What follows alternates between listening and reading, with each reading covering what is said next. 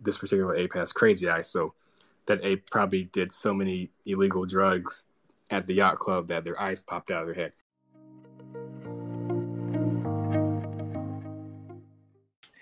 GM Franklin, I mean, we know very little about you. Let's say my audience, we know that you have 37 bored apes. The counts keeps on going up and down. So like I have to keep up. I have to remember whenever I'm tweeting, oh, it's 38 today when I was starting the space. But like, I would like to know Franklin a little bit more apart from the NFT space. Whatever you can tell us about yourself. Who's Franklin? Okay, yeah, my name is Franklin. I got an NFTs about a year ago in March for NBA Top Shot. And before then, I was in crypto about a year or so when we were all kind of locked down with COVID about 2 years ago. And I was trying to figure out ways to sort of find side hustles or just better investments. And I would buy Bitcoin and then spend it all on like esports or sports betting, whatever sports is going on at the time. And by, I guess, the fall season when Bitcoin was really taking off, I tried, just trying to find other ways of maybe just possibly holding on to the Bitcoin instead of spending it all. And then got into another type of market called prediction markets, which really peaked around election day of 2020. I'm in the United States. So that's why I started the Twitter account. You can see my username that you can see the day that I started on. It had nothing to do with NFTs. But as the end of 2020 went on, I would follow more accounts related to crypto because it was a big deal at the time. Everything seemed to be going up. And by the start of 2021, things are really peaking, especially with Bitcoin over, near all-time highs of, $65,000. And same with CryptoPunks. I think CryptoPunks also reached that high of a price. So it was pretty cool to see the NFT project, equal 1 Bitcoin. Obviously, at the time, I couldn't afford to buy that. But when Top Shot came out, I decided to go in that direction and kind of move over from investing in crypto to NFTs because I really understood. That really helped me understand what NFTs meant. So Top Shot, you have NBA basketball video highlights that are immortalized on the blockchain, and that really meant a lot to me because you couldn't just right click a video of a highlight and make it your own. It wouldn't be as valuable as what the company behind Top Shot was doing. So it really taught me provenance and making and the uniqueness of owning a certain NFT moment and having the ability to own it or resell it to flip and make money or hold on to it long term to give to your kids or grandkids.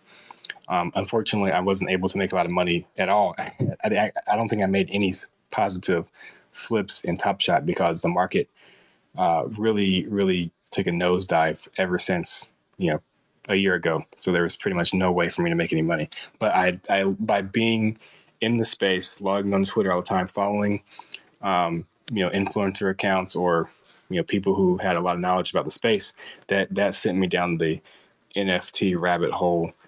Not as much time as I probably had spent later on, but from March to May of 2021, I probably log on Twitter every day or two and see what these NFT CryptoPunk Top Shot accounts are talking about, what are the latest trends in cryptocurrency. And then I didn't really hear about Bored Ape Yacht Club until the end of April, right around the time they revealed their art. So they were still minting. They revealed their art. A lot of people that I followed from the Top Shot community changed their profile pictures to an ape. And I thought that was fascinating because I'd never seen such mass adaptation of profile pictures other than CryptoPunks. But because CryptoPunk is so expensive, it wasn't something that the average person could buy.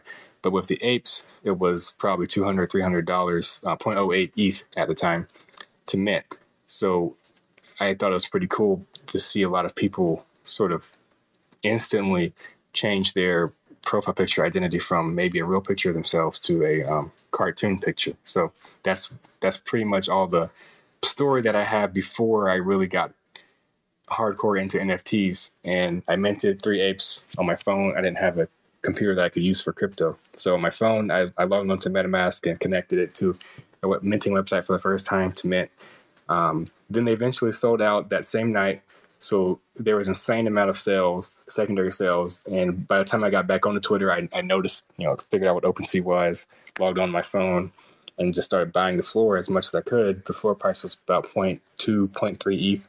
After a dozen or so, I ended up buying my profile picture, which is gold fur ape, because I started to look at different rarities of the apes and made the conclusion that the fur color was going to be the most rarest possible trait, just because it's easier to point out and easier to categorize than other traits, even though other traits could be less rare than the gold fur. Not that many are, but it's still, I thought, that was enough. It was rare enough for me to buy it at 4 ETH, which is about 15 or 20 times the floor price of an ape at the time. So it was really a really big investment for me. I made that my profile picture, and the rest is history. Wow. I had 30 apes by the end of the first day that they sold out, because the floor price was still pretty low. It was 0.3, 0.4. So I spent pretty much all the extra crypto money that I had possible laying around to buy the apes. And another I guess positive, and it turned to be a positive thing about them, was there weren't that many other projects to invest in that were profile picture type like we have now. Now you can buy the 10 different projects, new projects every month. So that sell out and that do well. So because we had a limited amount of options, apes were pretty much the king for me. And that's how my story's gone. I've kept probably no less than 25 ever since. And after some successful flips, some wins and a lot of losses, I was finally able to get up to 37 as of now, and pretty much maxed out. Wow, what a crazy story, and what an awesome journey.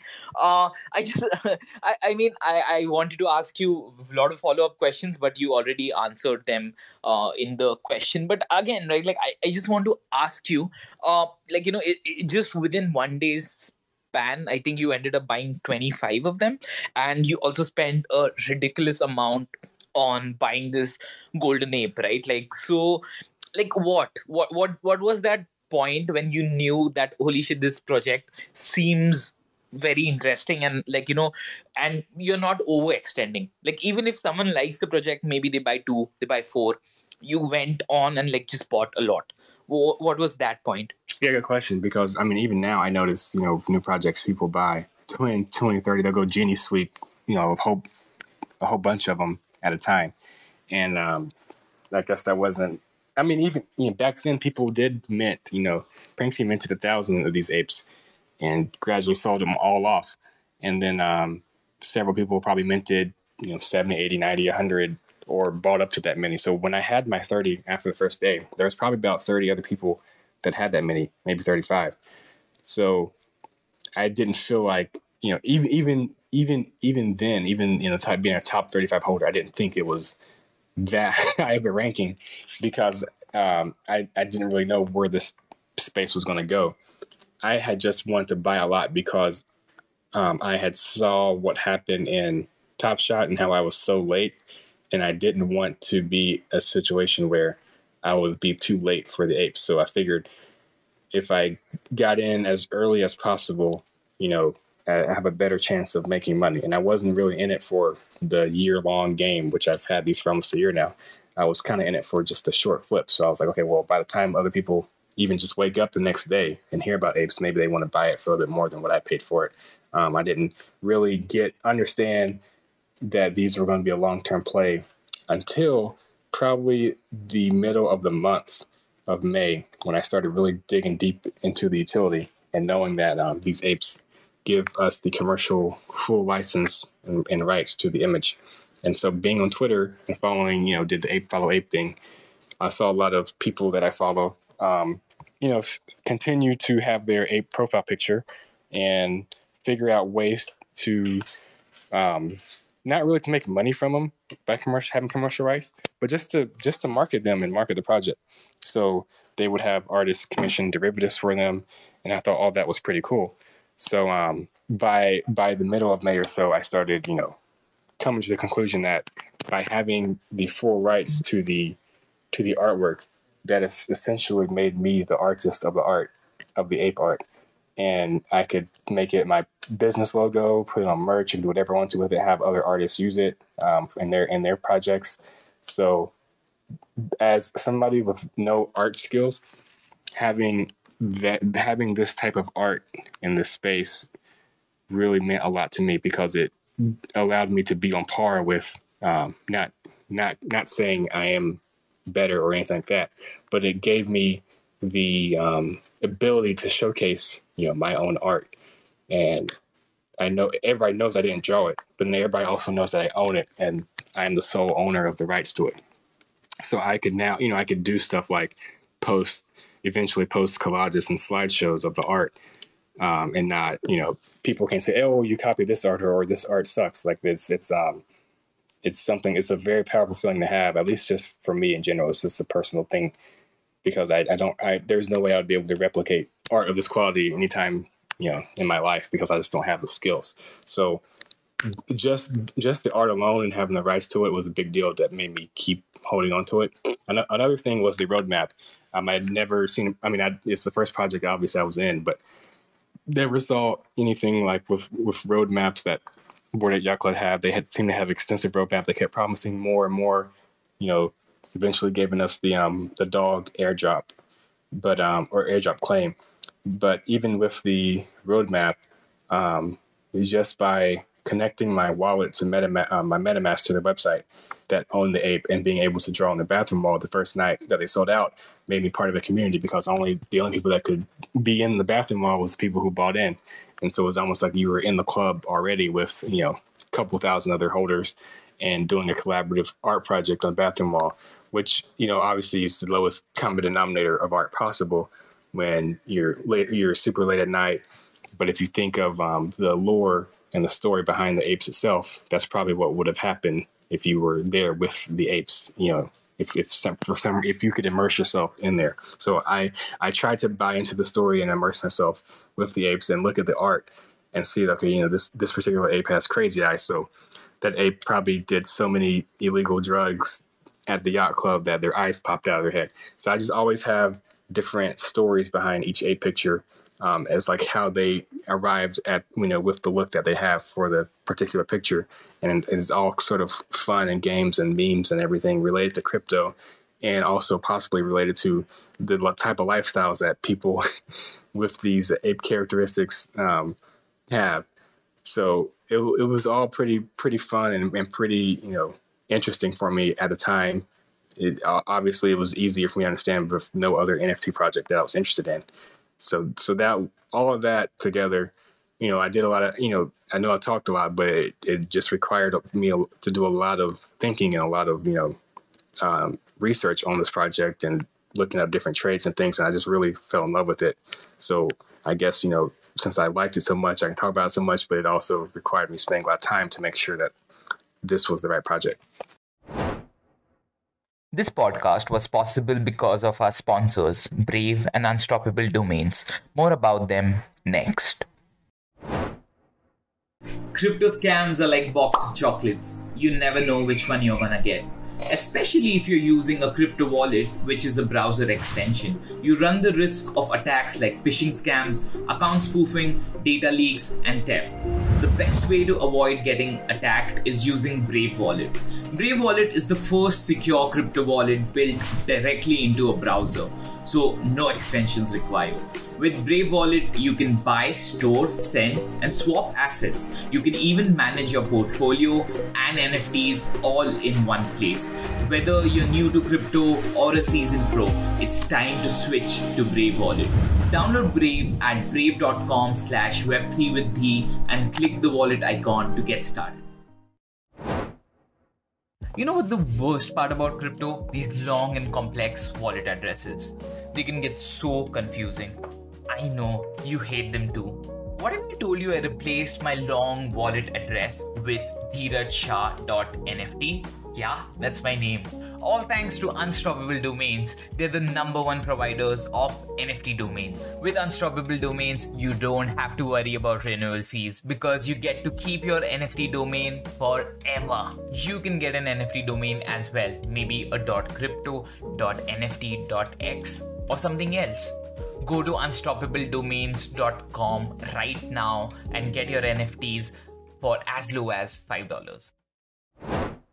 I mean, honestly, I didn't think people would think this deep about projects, but I'm so glad you found the community and you found the art and everything that attracted to to you towards BAYC. It's a very interesting story. I would like to just tell my first interaction with BAYC was basically right. I was doing a podcast before this for a company I worked with, and I reached out to these guys because I honestly thought that, hey, holy shit, this is a very cool project. And I think the the floor was around zero point 0.1, 0.2 that time.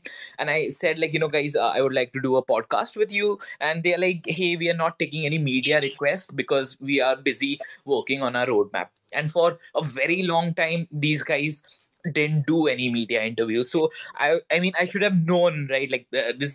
This project maybe I should buy. But anyway, Franklin, thanks for sharing that story. Guys, again, just small request. If you're liking whatever you're hearing, go share, tag Franklin, tag me, and let your friends and other people know like this is happening. Franklin, I also want to ask you something you did which I found really interesting, and I think that's how I got to know you. But correct me if I'm wrong, but you made a ape public, right? Like you made a royalty free ape which people could use anytime. Am I right? Um, I didn't particularly make any of my actual apes, like the actual NFT art, for public use. But I definitely encourage if anybody wants to, use it for anything, either ask me or, show it off or give me credit. But I added some McDonald's. I added the McDonald's logo to my gold ape and numbered it and said that you could use that. So basically the same as my as my ape. Just added a fast food meme to it. So that's out there. I mean, to show my own project, it's not even it's a bit, it's I don't have any more to sell, so you'll be buying it from somebody else for a few dollars. They're called the McApes. So that was a pretty fun experience, and just showed me just the basic steps of how to mint on OpenSea. I'm not, like I said, I'm not an artist, so that's the best I could do. I actually have Sarah Stargirl, another artist who has her own project now, did the art for me, did the photo, not really Photoshop, but just put the logos and numbers, and I put the numbers on them myself. So it was pretty, low effort. I'm not, then that is like, just to go back to your point.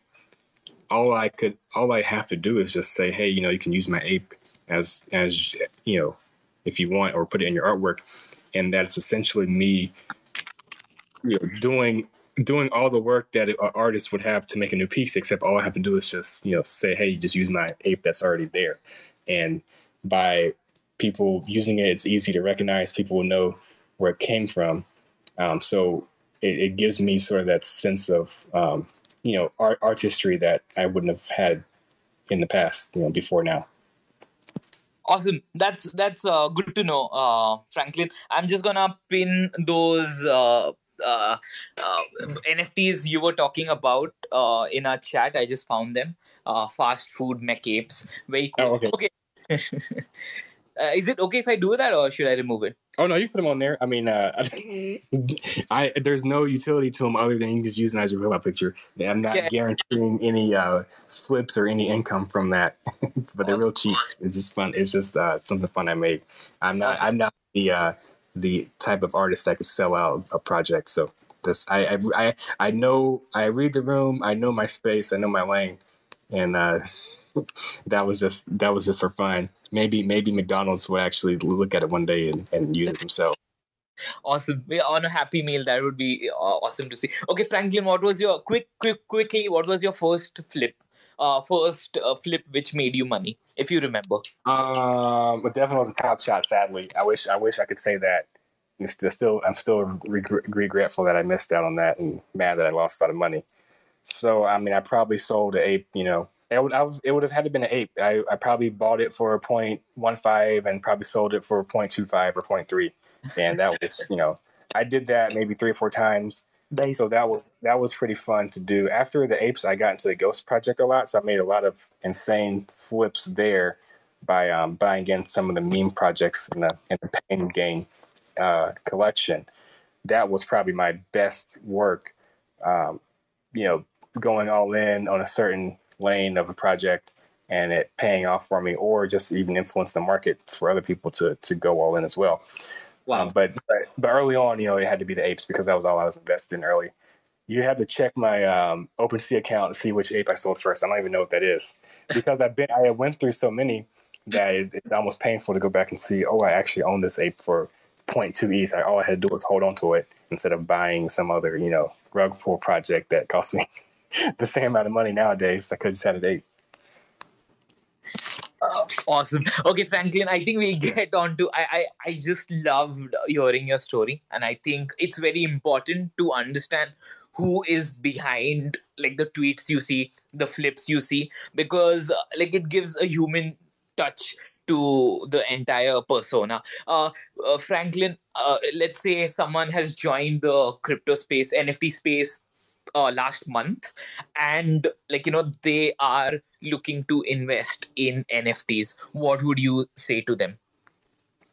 That's a good question. I mean, I try to ask myself that constantly, and just as a general thought that I have, if I'm at this point, if I'm making getting new followers, they're not people who have been in the space, for as long as I have. They haven't been around for a year and have no idea who I am. So it's more likely people who just joined the space. Maybe I was in there recommended or something, or probably been around for a couple months and maybe saw a tweet of mine. So I have to take that in consideration. I'm not, all my followers aren't. They used to be, but not all ape owners who have been around since May. So I try to at least be more realistic in sort of the things I do. I'm not making like insane, $100,000 investments at flips that nobody else can make. But I definitely want to show people that here's a way to find a project that's really taking off, and maybe you can possibly get into it that is liquid enough that if you want to sell and hopefully make money from it, great. If is always a risk that it go down in price. Hopefully, it doesn't go down, in price too much. It's more of a stable pricing that you can get out. So my answer for newcomers as to what projects to get in, I don't have like a specific one.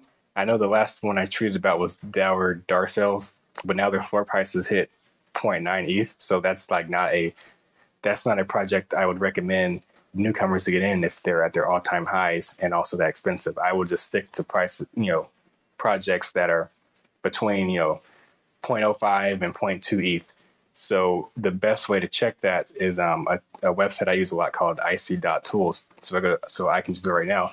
If I go to ic.tools, they do have a paid subscription format, which I bought in early, so I'm a paid subscriber, but they should have other options, public options. So if you look at the top NFTs and numbers of sales for the past week or so, you can also sort those by floor price. And so you can just scroll down a good project with a floor price under 0.2, I would say is Gutter. Sorry about dogs barking. It's Gutter Juice. So Gutter Juice is really liquid. It's a huge collection of 28,000 NFTs. So if I was just obviously not financial advice, Gutter Juice, Dented Feels. So like those are two. The Sunnies. Those are a few collections that are lower in price, where you don't. If worse comes to worse and it goes down all to zero, you only lose like 0.1 ETH. You don't lose thousands of dollars. So I feel like if I were brand new to the space and investing in a pattern that I was a year ago, if you ignore what I do of Top Shot, but if all I was focusing on was making $5 or $10 in a flip, or maybe getting lucky and making a couple $100s in a month or so, I would buy into those lower price projects. I wouldn't be as risky as I am now buying into projects with 0.5, 1, 2, 3 ETH, or even another ape. I think if you were to buy into those expensive projects, you would have to just have a lot of money laying off on the side so that it won't be a disappointing experience if the floor price went down, because that, I know if I got in a different project other than apes, and if I got into something today and the floor price went down, 20, 30% a day, that would really just make me want to exit the space altogether. I'm really impatient. And if something like that happened, I would just step away and find something else to do. So that's why I'm really, I'm trying to become as aware as possible as to who are following me, who's paying attention to me, and that, they probably are mostly new to the space and need some guidance. Awesome.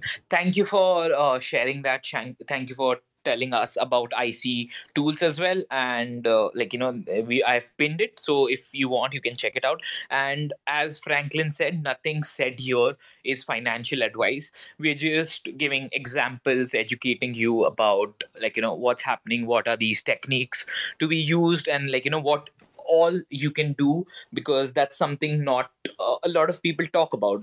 People will talk about hey, I flipped this, but how? No one ever tells you. So that's what we're trying to figure out. Franklin, what's your strategy to flip, right? Like, what's some strategies people can keep in mind, so when they're flipping NFTs? So I use the same website, IC Tools. So if I want to buy a project, I just look at what sales are just popping off in the past, hour, 30 minutes, or even half day, 12 hours. And you can sort of look, they even give you a visual chart of like what's selling at what price.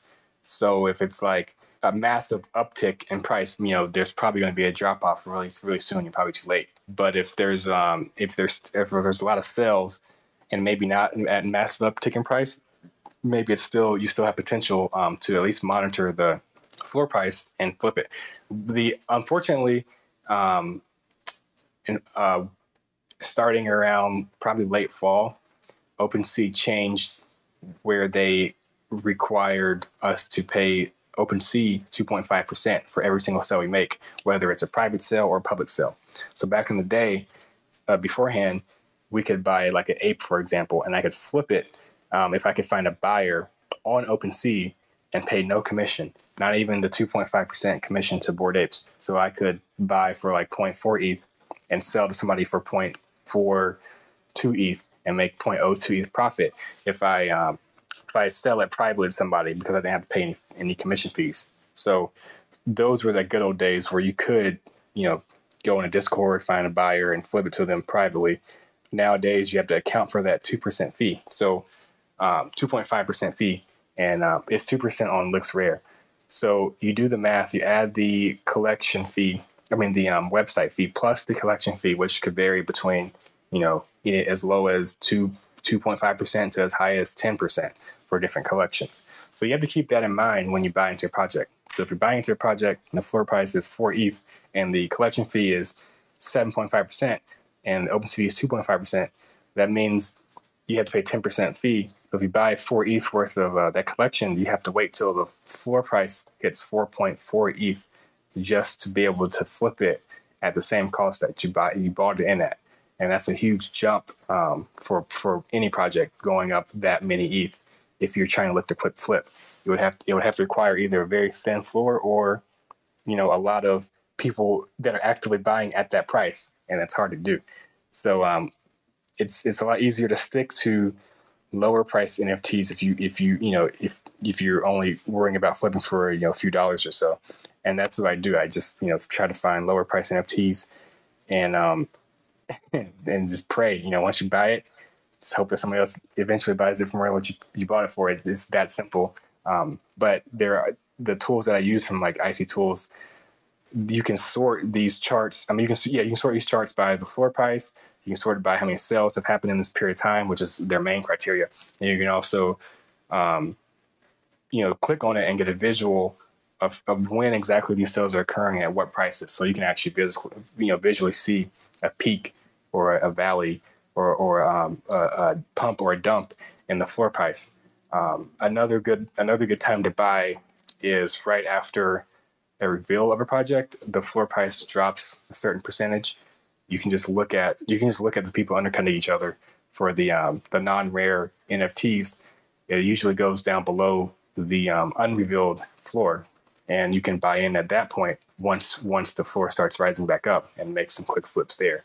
After I bought the gold fur ape, which was like the rarest ape trait, I stopped trying to snipe rare traits for NFTs. That those could also be a possible way of flipping. If you find a discrepancy in floor price for a rare trait, you can buy it and then reprice it.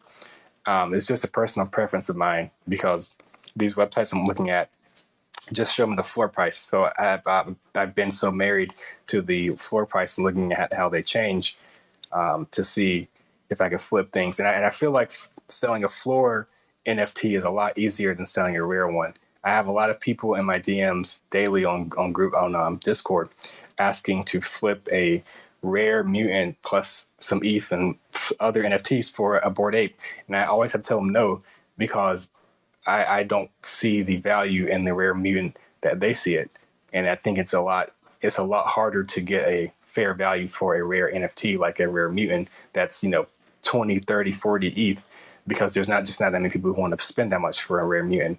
So if I get stuck with it, that's just money that's like burning in my wallet that I won't be able to get back liquid because it's hard for me to find a buyer. And I feel like with a full on ape, it's a lot easier just to find and sell it for the full price. So that's just an example of being careful what you're buying. It's always cool to have the nice shiniest NFT. I mean, I have a gold one. It's definitely like very tempting to do it, but just be careful that having those rare NFTs are hard to flip. So that's just my opinion. A lot of people, do snipe traits. I just stick to the floor.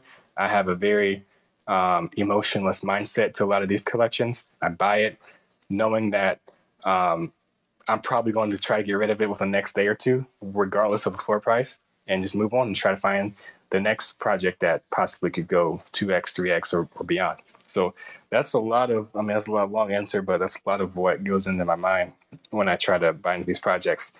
There was a large dip in NFTs this week, so I felt it was a good time to sort of buy in a lot of dips and see if I could flip. And the fact that I was able to do some flips this week is a good sign that I think we might be hitting a nice bull market coming up soon. We'll see. You never know. Hey, there were these were some nice tips, Franklin. Thank you for sharing. Yeah, like I do agree, right? Like because as the trades go rarer, as the price goes up, it becomes harder to flip, right? Like so if there is no liquidity, you don't want to get stuck with a rare. And Franklin, I remember you. I can't recall, was it funks or expansion funks when you were repricing the floor continuously, right? Like you were buying these NFTs and you're like, hey, like, some stupid guy sold it for a cheaper price than it was supposed to do. And next day you were just repricing it to like 2x, 3x higher. So was it like, were you manually searching for these options of like, popular traits, or like, were you again using some tools, or like, what do you think about that strategy? So that was a very fun night. And I think it was a very unique night in my funks journey. I've been a funk since July. Bought them. I minted over 100, 150 of them at 0.01 ETH floor price, which I thought was very cheap at the time, given the controversy. So they were off of OpenSea for many months on other marketplaces. So it was hard, it was hard to get the word out for people to buy. And then once they came out with once some members of the community came out with a new marketplace, it was very user friendly and fun to use. And, there's just a lot of hype at the time. So, there would be just a random Tuesday night in which the sales started flying. So you couldn't find this type of data on IC tools. You'd actually have to go either in Discord or Twitter or on the website, find sales bot just to see what was going on. So there was so much volume that the website allowed me, the Not Larva Labs website allowed me to easily filter out traits a lot quicker than OpenSea would. Filter out the traits, find the difference between the floor price and the next highest price, and just buy it and flip it. And due to very, very low royalty fees, I think it was 2.5% altogether at the time, when it's now 0%. But it was low royalty fees and no gas fees to delist or list. So it was very quick to just be able to buy it and then quickly list it, or quickly delist and relist. It was a lot easier and a lot faster to use. So it's just, you just have to be present for one of those unique nights where the sales are flying. I mean, I was online late last night. The project I had a lot of, which I sold a lot out of, was Dar sales. Their floor prices now, I think 0.945 ETH, and it was this time yesterday it was probably like 0.5. It was very, very it pretty much doubled, or it was actually 0.4, so it more than doubled since yesterday. And if you just look at the number of sales, they are going so fast that you could just buy one and then relist. Like I said, it was 10% commission for this project. You just buy one and relist, 12, 13, 14, 15%, or even 20% higher, and somebody will eventually buy it because the floor price just went up. You did buy it from the day. But because I looked at that example as the entire collection, you just have to wait for the floor price to hit. With the funks, it was just easier because people are so familiar with the CryptoPunk traits in general. It was just easier for me to say, okay, hey, here's a 3D glasses. I'll just buy it and then reprice the next 3D glasses. As opposed to, if you get involved with other collections, you're not going to remember which traits are the most popular, which traits pop out the most. So it was just a unique situation where it was a collection where I was very familiar with the traits, and a lot of the NFT community was, and also the user interface, worked out where it was a lot easier to see the spread and the floor price between the cheapest and the next cheapest NFT. So that was a fun night. It was a great flip. I've lost more money than that in other projects, so it all evens out, or even worse. But that takes a lot of skills and just being in the right place at the right time, just to know and take the risk to buy something and flip it at a higher price instantly.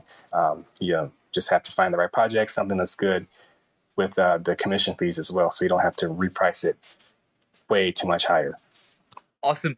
Franklin, I just want to discuss a little bit about portfolio of your portfolio, if you are open for it. So you have 37 Bored Apes. What else you have? You have 60 book games, which is just insane, right? Like, you probably bought, I don't know how many books you might have bought, and people might have thought you are crazy. But like, just tell me what are, like, big chunk of your portfolio, so like, our listeners would know. Oh, so I'm down to 5 book games. I sold most of them. I mean, somebody had told me about what was going on. I hadn't really paid much attention because they were all airdropped to me. So I bought 720 books, donated pretty much all of them to Goodwill, and I got the airdrop. And just since it was another blockchain, I just left it alone. And the floor price was like half of what it is now. And so once that floor price went up, I was like, okay, let me just go ahead and get rid of them and get this money back. And at least got double the amount, maybe even more, of what I paid for the books. So it felt it was a good investment, and it was money that I paid for the books outside of Ethereum. I paid using credit card. So the fact that I was getting the money back in ETH for more than what I paid for the credit card, it's almost like a stimulus package for me. So I used that stimulus money to get into Dar sales in nice double, like 10 or so ETH flip, even at half of the floor price it is now. So I could have made more money, but just have to move on, and hope the amount that I have now can carry me later if the floor price keeps going up. So the actual still that stimulus package I put into the my latest big play, which is the Gutter Cat gang, those mutant vial serum type thing, the gutter juices. So I bought 45 cat juices for 32 ETH, so a lot higher than the current floor price of like 0.6 ETH. But it's one of those. I had a lot of conviction in it yesterday, not too sure about it now, but I still have a week or so before they become revealed. So if I really want to get out, it's, like I said, it's money I can afford to lose. Maybe I can sell at a 10-15% loss and just move on from there because I made money in the Dour Sales project that can make up for it. So I always try to like make sure that if I lose money somewhere, I have it covered somewhere else. So hopefully things even out. I was able to flip not flip, but trade an ape for 25 ETH last night. So that was another stimulus package. The largest investment I have ever made ETH-wise was in Cyberconk's Genesis. So I had 6 of those after I flipped all my funks. And then I moved over to the Creeps project because I thought they had better tokenomics in terms of passive yielding. So I bought the very, very top of the Creeps market. Everything's down by like 80%. So it's sort of sad to see, but it's one of those, I can't win everything in NFTs. At least I know what it feels like to be in a project that you buy high and it just goes down super low. So I bought probably like 3 or 4 apes worth when their floor price is like 100 ETH at a time. So I spent, probably 300, 400 ETH on that project altogether. I mean, it's still giving me nice yield daily. And I've been able to sell a little bit, not really much flipping, but just sell to get some more liquid. And that project is the fastest roadmap I've ever seen. It seems like there's new updates every week, which may spook some users because if there's no updates in one day, they get nervous. But it's a very fun community, and I like being a part of it. And I thought it would be like a precursor to what Ape token with Bored Ape Yacht Club would be like if they ever, release some sort of passive yielding tokenomics. So I felt I could diversify spending 3 or 4 apes worth over in this project to get passive yielding, even though I just had the wrong timing for it. And then instead of maxing out all my ETH on all apes and just solely relying on ape token yielding, because, there's no guarantee that a token price would go up in value if people are just yielding it and selling it. So my biggest bags are the apes and the creeps, and then now the gutter cat juice for the cats. And so I pretty much really consolidated to at least those top 2 projects. I just want to make sure that I'm in blue chips and that even in a down market, it's still a liquid enough market for me to get out of if I really need some money. Hey, so sorry, Franklin, I missed the part. What are your bags right now? What have you consolidated it to? So, gutter juices, bored apes, And yeah, that was pretty much the only 3. and what else? And the Creeps project, Cold Blooded Creeps. Cold-blooded creeps. All right. Yeah. Franklin, I was just seeing your tweets yesterday. You were fighting with someone because they were like, "Hey, man, like you spent like a few hours and just made 0.2 ETH while trading and flipping, and you were quite happy with it. But people are saying like, why are you have like so much money already? Why are you just like flipping for 0.2 ETH or something like that? So can you tell us what happened and like what's your side of it? That's a good question. I think when I got into the hold on, let me close the door because it's raining loud. When I got into the space, these were the type of flips that I would be aiming for. Just that's just my habits of investing money, and that's probably why I didn't do too well before NFTs, because I would buy things, or I would buy like Bitcoin and then constantly check the price of Bitcoin, every 10 minutes to see if I could sell it at a flip.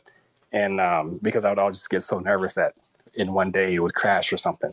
So I think I just carried that mindset over into the NFT space. Even when I bought the apes, I was still looking to flip them for small profits, and just it never really worked out. So I eventually just kept holding on to them. But I still just have that mindset where, if I could get $5 or $10 or more on a project, that's a win for me, and I just move on, and hopefully it adds up. But then an unintended effect of me having a large following is that hopefully I could show other people that there's still room to make these sort of small flips in NFTs, and I have to do it in an ethical manner. So I don't want to buy into the project, then tweet about it, and then flip it, because I think that would be like me using my followers as exit liquidity.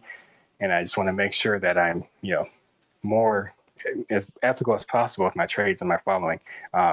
Maybe when I had, 2,000 or 3,000 followers or even less, it was a lot easier for me to buy stuff and sort of tweet about it, and then hopefully flip it for a profit. But now a large following is hard to do. So so that pretty much is why I do the small flips. One, because I'm so used to it just in my entire investing life. And then also just to show people who might not, either are too scared or not wanting to get into the space that here's pretty much how you can do it. And then, obviously I mentioned how to do it, just making sure that you pay attention to the fees and gas that you pay. Because if you can easily, like if you buy a project for, OpenSea has improved their gas fees, but a month or 2 or 3 months ago, you would buy a project for like 0.02 ETH and then pay like 0.03 ETH in gas. And so it would be impossible to flip that unless the project, went up by 300 or 400%. And so, nowadays it's a little bit easier to do, but it's just one thing to keep in mind when you're flipping. So hopefully I have those like numbers ready to flip when people see, okay, it's after fees and after gas. So it's just more of like a educational standpoint where that you have to take those into consideration. Now, obviously, there's a tax implication too, but if you're strategic about how you move your money around, you can just claim a lot of losses, which I did on an ape. So, if you add the losses, if you already start out with a huge loss, which not everybody can do, you can sort of build up some flips and not have to worry about taxes on it. And for me, that's obviously not something I'm worried about if I'm here just to make sure I can educate and show people how to do it. And then there are people asking me, it just seems like this is just my personal opinion, but it's almost like there's a reason to criticize me for anything that I do, for whatever reason. So if I say that I have a bunch of apes, then I get criticized for, being too have too much exposure to one project and not diversifying. But then if I make a small flip, for a few bucks, then it's like, okay, well, I'm so rich in apes that I don't need to talk about these flips. So it's almost like I'm too rich and too poor at the same time. So I always thought that was fascinating for having criticism from, for different reasons. I thought that was pretty interesting. And it's not going to, change how I approach the space. And then there's also people like, okay, why do you have a job? Like, for example, this is like my lunch break during work. So hopefully, I try not to tweet all day or just, be distracted all day during the day and just focus on my stuff after hours.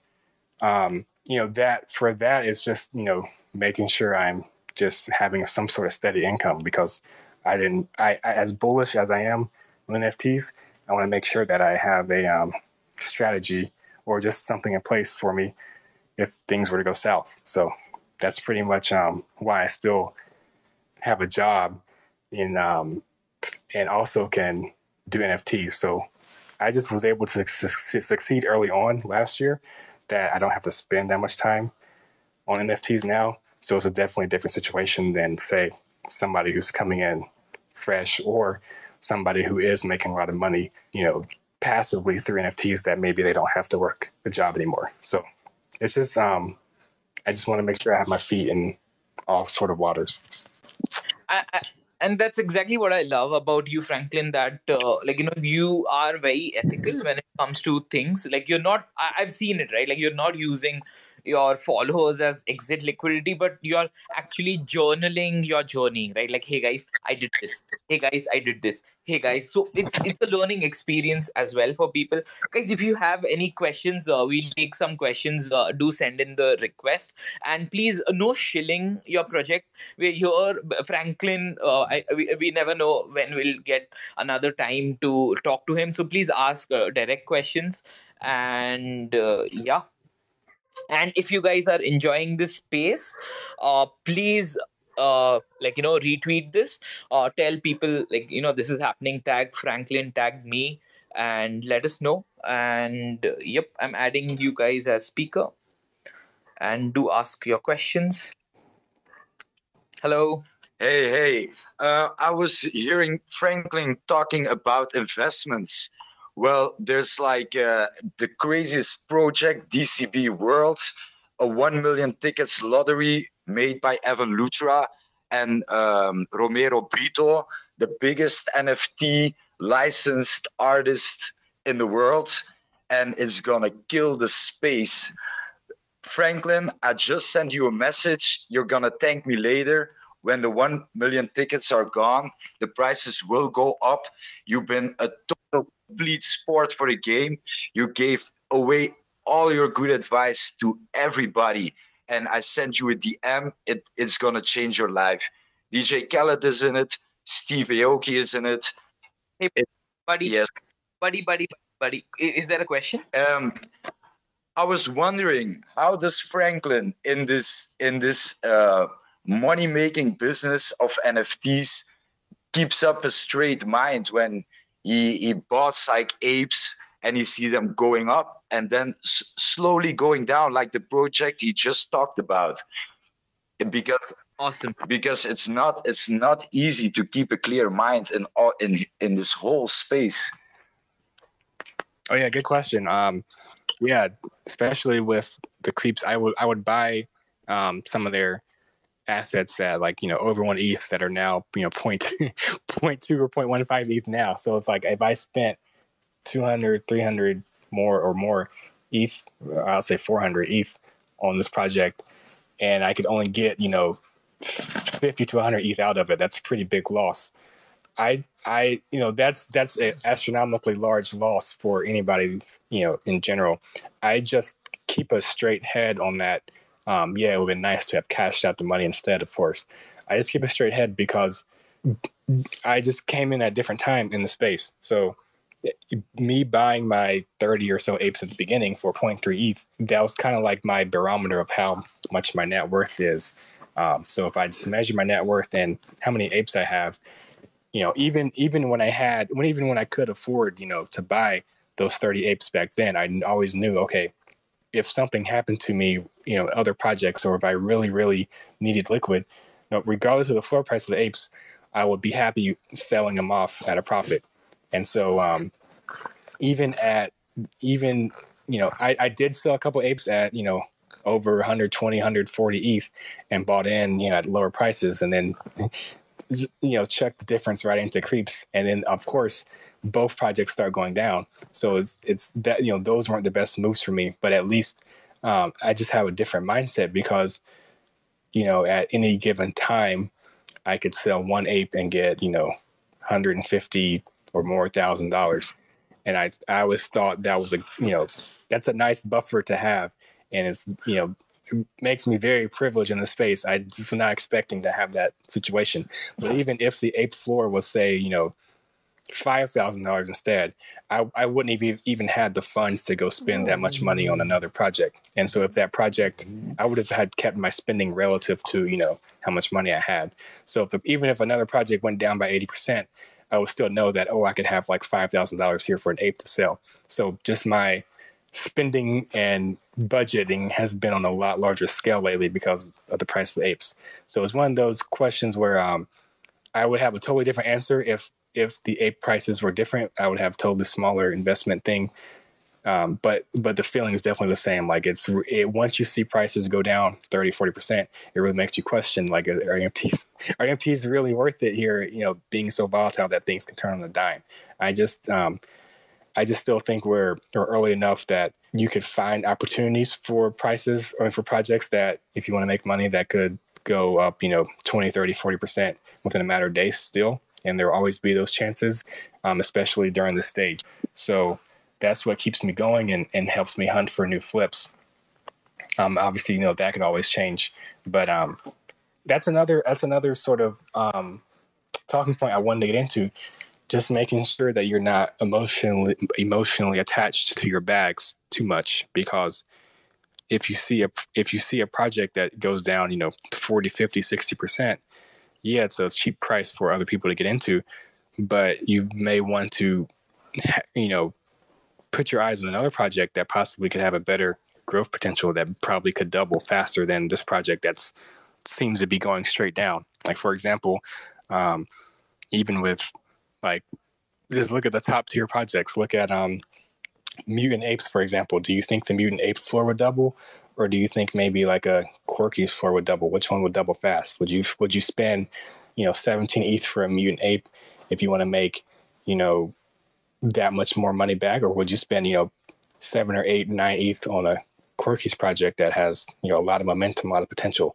You could probably get the same gains, but invest a very small percentage of your money into the cheaper project. Or if you invest the same amount of money, then you could have that's the type of investments that could take your net worth to the stratosphere. And so me putting in, 20 or so ETH apes at the beginning, look how that turned out.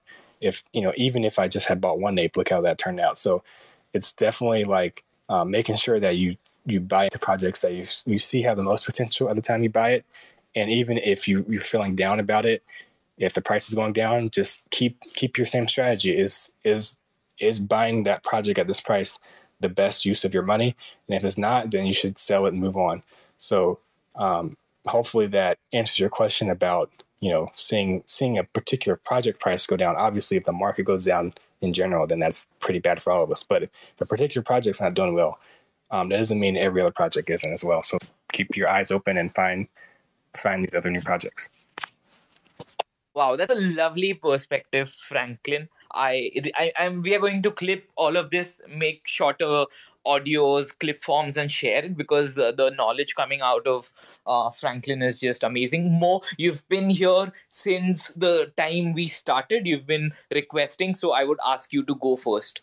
Hey, hey Franklin. Hey, how do I say your name? D? D. Yeah, you can call me D.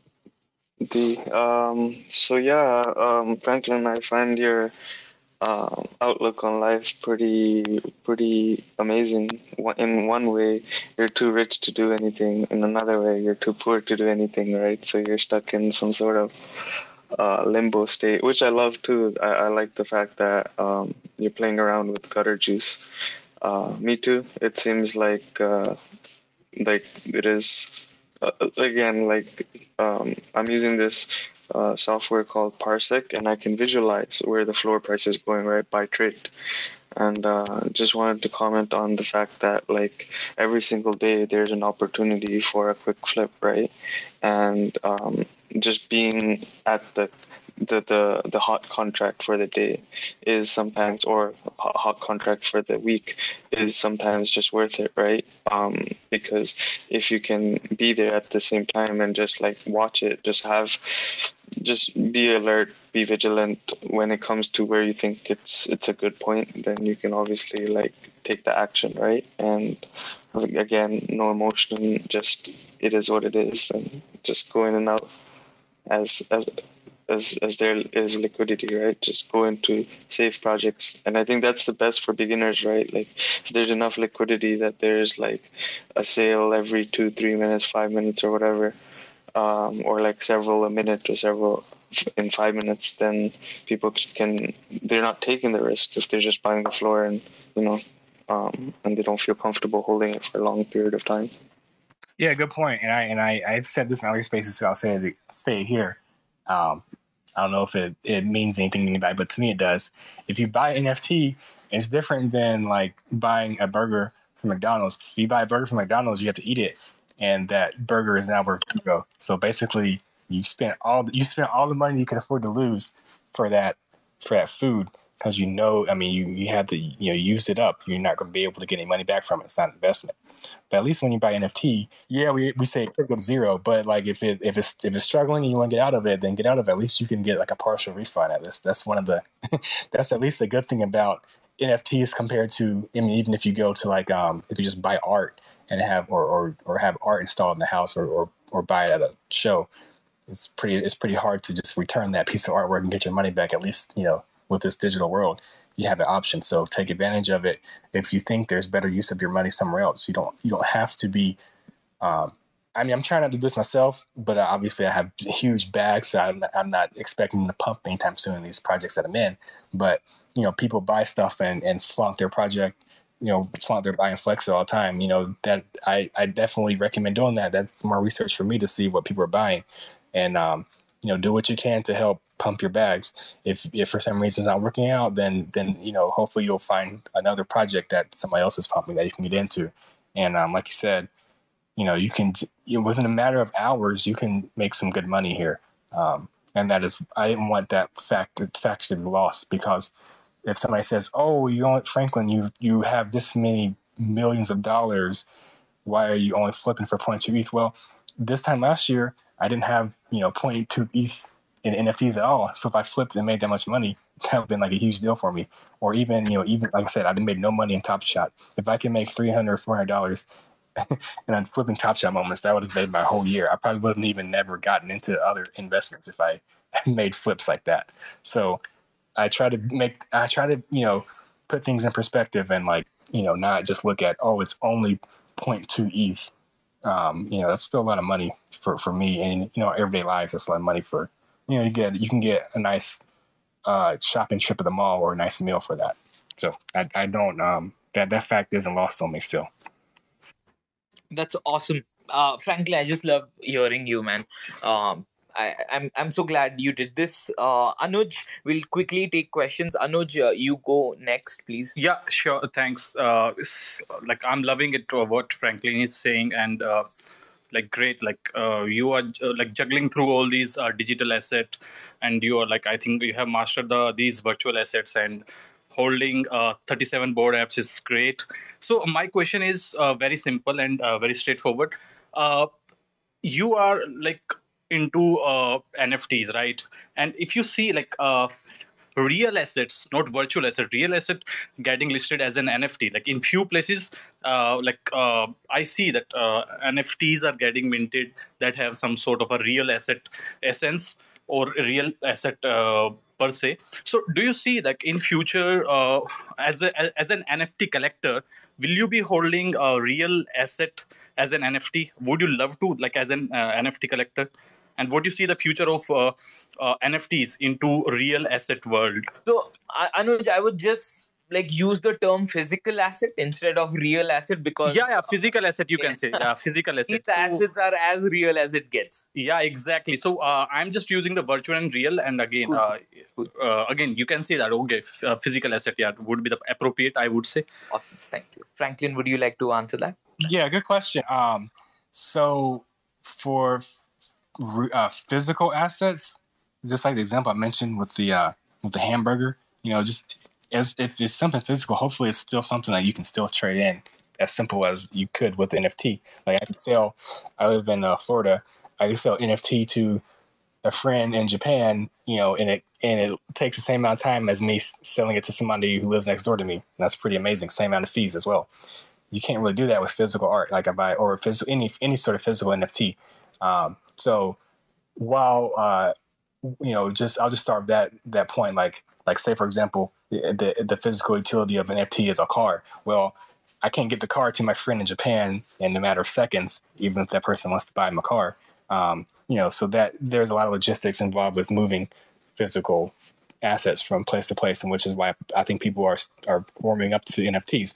But to answer your question, I do think there's going to be a huge monstrous influx of physical utility for NFTs. So maybe you buy an NFT and maybe that gives you access to something physical. So with the Apes, we had Ape Fest in New York City, where we had a yacht party, and we also had a concert party, warehouse party, and we're going to also have Ape Fest in June, which I'm assuming is going to be a lot larger scale than what it was back in November and in New York.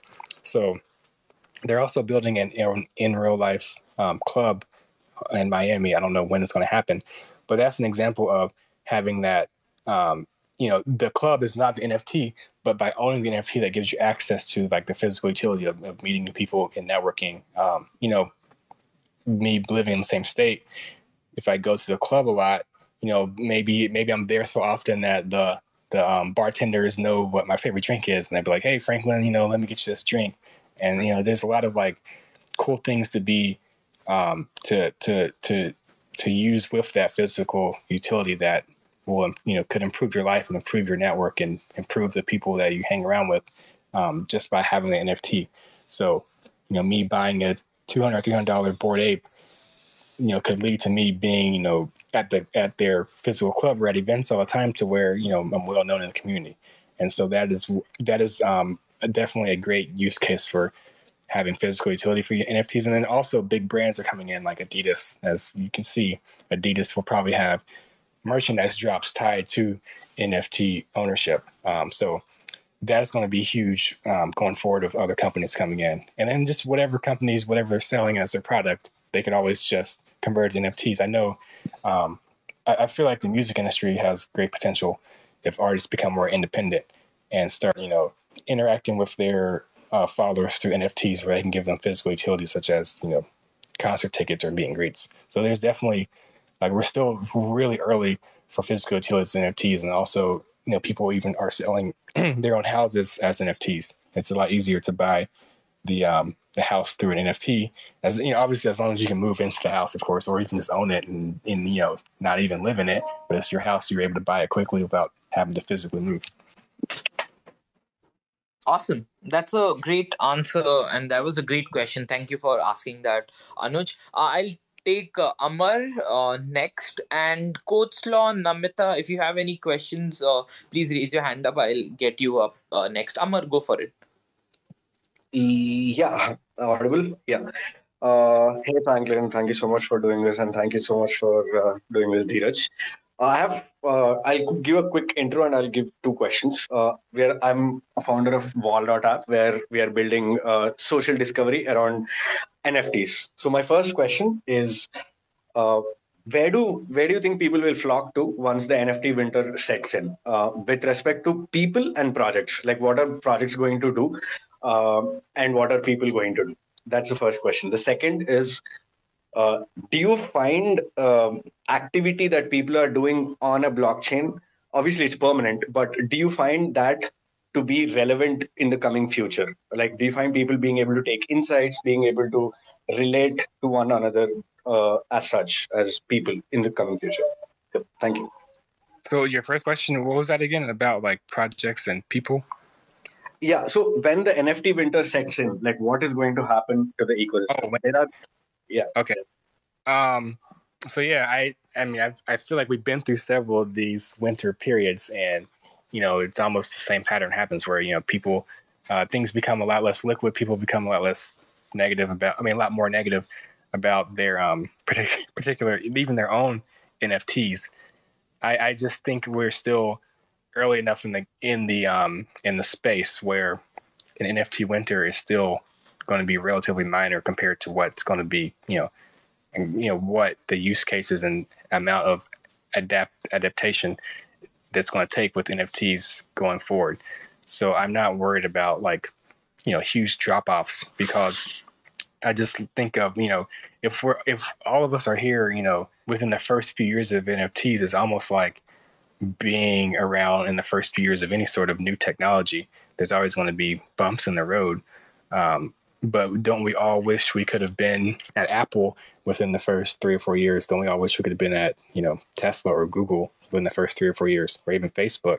So even during their worst times, you can see that, the technology and the, I guess Web 2 back then has really grew and really took over technology in the world. So I just think that Web3, we're going to be next. I don't think Web3 has peaked. And that's pretty much my main answer.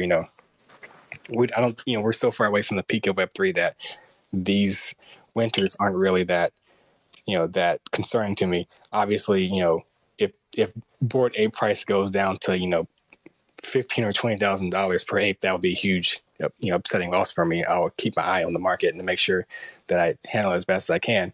But I still think we're still early enough to sustain a lot of what's going on now. That's not advice or anything, just my general outlook. And then and I forgot your second question already. Yeah, I was asking. We are all leaving footprints on the Ethereum blockchain, buying NFTs, selling NFTs, being able to do trades. Do you think that is going to be relevant in the coming future? Yeah, I mean, I all I have, and I don't have that much skills with the blockchain, but I just check Etherscan if I want to see stuff. But like the website I mentioned earlier, IC Tools, they do a good job of checking the blockchain, seeing what's going. They have a good knack of everything that's going on in the NFT blockchain currently, and it's in real time. So the fact that we're able to get that information, even though you say it's permanent, I just tend to look at, the most recent information as an indicator of whether I should invest in it. But just in general, in the blockchain, everything's going to be there for people to do research on, and we're going to eventually have more websites, more tools to analyze people's activities. I just wish that there was an easier way for us to get our transactions into like a tax software so we could figure out how much we're paying in taxes. It seems like there's still a lot of manual work that we have to do for that. So in the coming years, maybe there will be a leader in the tax software business that would also require them to know how to get that information from the blockchain that's permanent and use it to their advantage. Eventually, if people start getting in tax trouble, like the agencies will know, how, and then you have to ask yourself, how do these agencies know that you're, doing you're skirting around certain taxes? Well, then it's because they probably have the technology to analyze your blockchain activity that maybe you don't know about. So hopefully, if they do have that technology, it'd be something that can be also used by the masses. So I'm still, encouraged by what we have on the blockchain, and hope that more people will use it more and give us more tools to look at things. Yeah, thank you so much, and thank you for that product feature idea as well. Awesome. That helped, Amar. We'll go with Code's Law next, who also says code is not law. What's your question, buddy? Hey, I was asking about tax write-offs as well. You'd mentioned pushing losses into, kind of tax loss harvesting. And I, maybe not intentionally, but for those of us that have lost money to hacks, I guess that's also a pretty good strategy. So, yeah, I was just interested in those tools that you're using as well. Oh, yeah, it was just, I didn't mean to sell that at a huge loss, but since I did, it's just, that's, if I journal that particular asset as a loss, then if I add up all my gains, I don't, I'm not that confident in my trading ability where I can make that much money up even in a year through flipping. I mean, it's definitely possible. If I did, that would be great.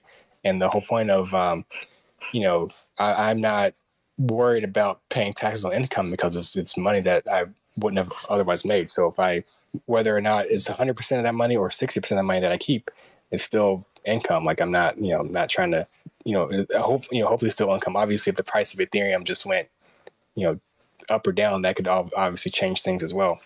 But yeah, so I'm not like a tax professional or anything as far as how to write off if you lost something. But it being on the blockchain, if it gets sent away to another person's wallet, at least you can prove that it got stolen in that fashion. I mean, there's no way, and you can't really. I mean, there's no other further proof that's needed. You just say, I don't own that wallet, and just write it off. You just have to make sure you put an appropriate market value of the amount of dollars that you lost. Awesome. Thank you for that answer, and thank you for the question, Code's Law. I will go with Namita. You've been here for a long time. Go for it. Hey, hi Dheeraj, hi Franklin. It's really lovely to hear both of you. You sound very humble and balanced about all the things that you're doing. Before I ask the question, I just wanted to share one opinion about somebody asked about physical NFTs. Today itself, I was thinking that why nobody's like minting bag designs, generative bag designs as NFTs. Like that's like such a similar behavior. I think the problem or the challenge is of distribution, but I still see it happening in future. My question is, how do you approach like utility-based projects? Are you in any of the projects because of the utility? And like, what is the timeline that you look into for staying in a utility-based project? Yeah, good question. So with the apes, I just noticed that the utility was going to be very, very, very long-term. Even with this ape token they announced in October, they said it's coming in first quarter of 2022. So we just pretty much, as communities, had to wait and sit on our hands for 4 or 5 months, knowing that it was coming, but then also knowing that there probably wasn't going to be much utility to the apes otherwise. So it's always, I guess it just depends on the project, because like a project like even CryptoPunks that have no utility, they still are pretty liquid.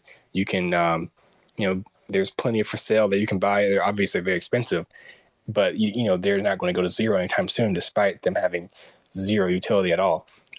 So there's definitely, uses for NFTs other than utility. Maybe there's like the art, or it's a nice profile picture flex. Different projects have different timelines. I think you can't just say, oh, it has utility, so I'll buy it. You have to make sure that they deliver on utility, because if they don't, if they break a promise, then that's bad for the project. People will start selling out, and that would hurt your investments. So you just have to be careful of what you buy into, and if make sure utility is realistic, not over promising. Obviously, the best utility is just something that they actually give to you, or something that's innovative. So if you find a project that has utility that you haven't seen before, which is what I did with the apes, there's plenty of utility that hadn't been done before, but it's been imitated thousands of times since, then that should be a good investment. And then obviously I think people still like the real life utility. So if you have the means to travel and meet up with fellow holders, that's a good that's just a good, nice way to connect with the community and grow it organically, just having real people that or are friends with involved in the project. So for timelines, for the apes, I feel like because they've announced that they're going to give us so much utility, I never wanted to exit so early and miss out on it. For other projects, it just depends on the project and what they're promising. If they have no promises and it's just about the art, then I have a really short timeline for that, because people may be using those projects to flip into projects with utility. So I don't want to be left holding bags of utility-less art. For example, the Toads project went to like 13 ETH floor with no utility at all. It was just people, just massive pumps. But then, people started selling off that project because I'm sure they wanted to put their money elsewhere in projects with utility now that they've made successful flipping. And so it's very unlikely that that project will go up that high anytime soon, because there's no utility. There's, for some new buyer to the space, why would they buy that versus an NFT that, gives them something back in return? So those are just things that I have been able to see in the space, as far as, at least for 1 or 2 month time frame. If there's little utility to the project, it sometimes gets lost in the weeds. So you just have to make sure that the project's delivering and very popular, but also not over promising. Awesome. Understood. Awesome. Hey, Thank you. That's Franklin, 1 second. I think- Buddy, crypto Danda. I'll get back to you. Just raise your hand because there are a lot of people waiting in the line. Okay. Thank you. And guys, if you're enjoying, reshare, tag Franklin, tag me. Thank you for putting the hand up. Bam, I see you. I will get back to you. I think I will go with, my name is Chioff, if I'm pronouncing that right. Yeah, you can ask your question, buddy. Yep, it's pronounced Jeff. But Jeff, yes. Go question here for you, Franklin. When getting into this, I'm looking at these projects as like long-term utility. Do you think this flipping of projects, is that really, not really, do you think that hurts the project itself? I mean, even if they do deliver on their roadmap and deliverables and whatnot? That's a good question, because I've seen this in the Creeps project that I'm heavily involved in. That project is one of a kind as far as the speed in which they've released new collections. Not even within the same collections, brand new NFT collections that are related to their main one, with 5,000 or 10,000 collections that sell out really quick. But since sellout, the floor prices have gone 60-70% below mint price, despite these particular NFTs having, starting out with staking utility, and utility beyond that, and also new. It seems like something new is added to the game or game theory every week, and so it's almost like, are people spooked out by a project with too much utility? And are they? Is it like a sell the news moment where they were able to make their flips and get out? And does that spook more people to sort of sell and get out, despite the project doing very, very well and meeting all those deadlines. So that was a very intriguing example for me of like a project that goes down in value, but delivers more and more and more utility. It's almost like an inverse proportional relationship. And so, looking at the space altogether, as far as people getting in and being there for a short time, does that hurt the project and hurt the progress of the project? I don't think it does too much, because other projects, you could still flip a project without the project announcing or giving any new utility. It could just be momentum, people seeing on Twitter, people buying it, or people liking the art. So I don't think that the flipping, hurts, because a lot of people measure the project's overall success based on the floor price. So the only way for people to increase the floor price and accrue sales volume is for people to have flip. We could have all diamond hand our apes at 0.08 ETH, and if nobody ever sold an ape, the floor price could be infinity, but they're not making any volume. The team didn't make any money. So does that mean just because we're all diamond hands, does that make the project the best project ever? Are they going to deliver on their roadmap if they got no money in secondary sales? So I just always have to look at everything, the logical and financial perspective. It's almost like a chicken and egg game. You can't have the floor price go up unless you have people willing to paper hand their NFTs, or flip them.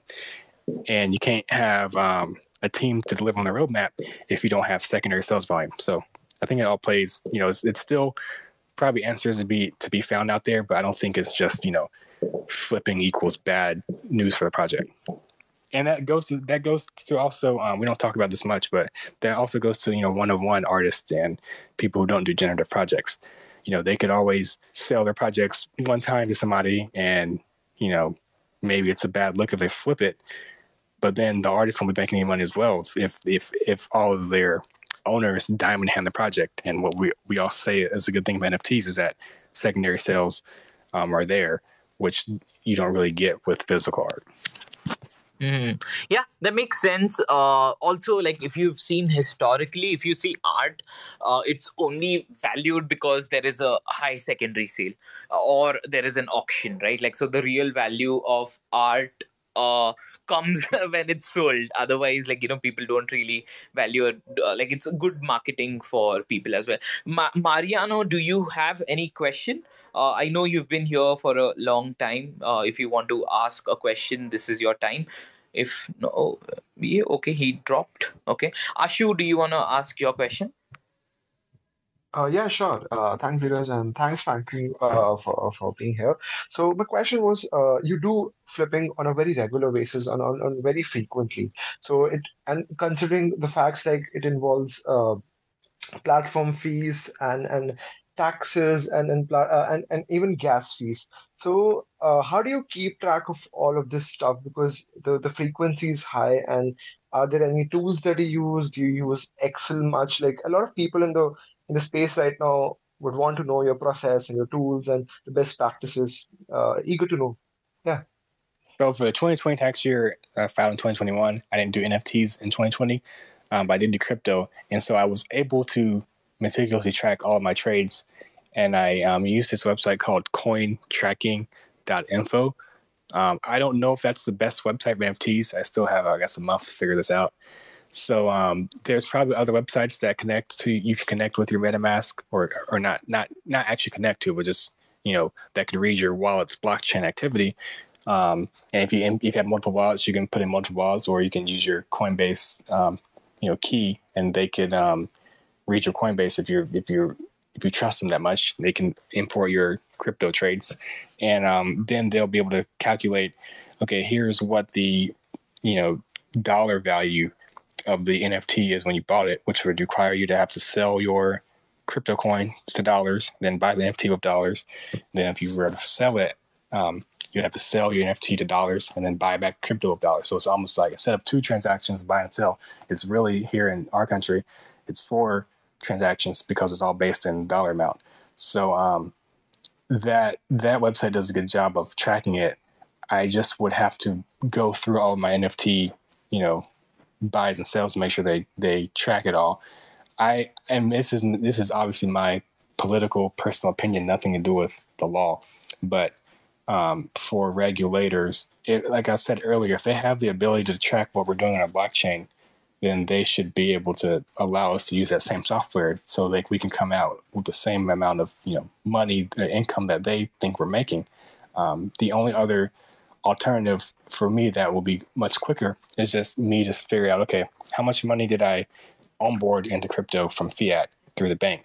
How much money left my bank account to go to Coinbase? And then how much money left my Coinbase to go back to my bank account? Because that's pretty much the only way I was able to get money in and out of crypto. And those are, I'm doxed from my bank, KYC on crypto. So at least I should be responsible for that much money, coming in, coming out.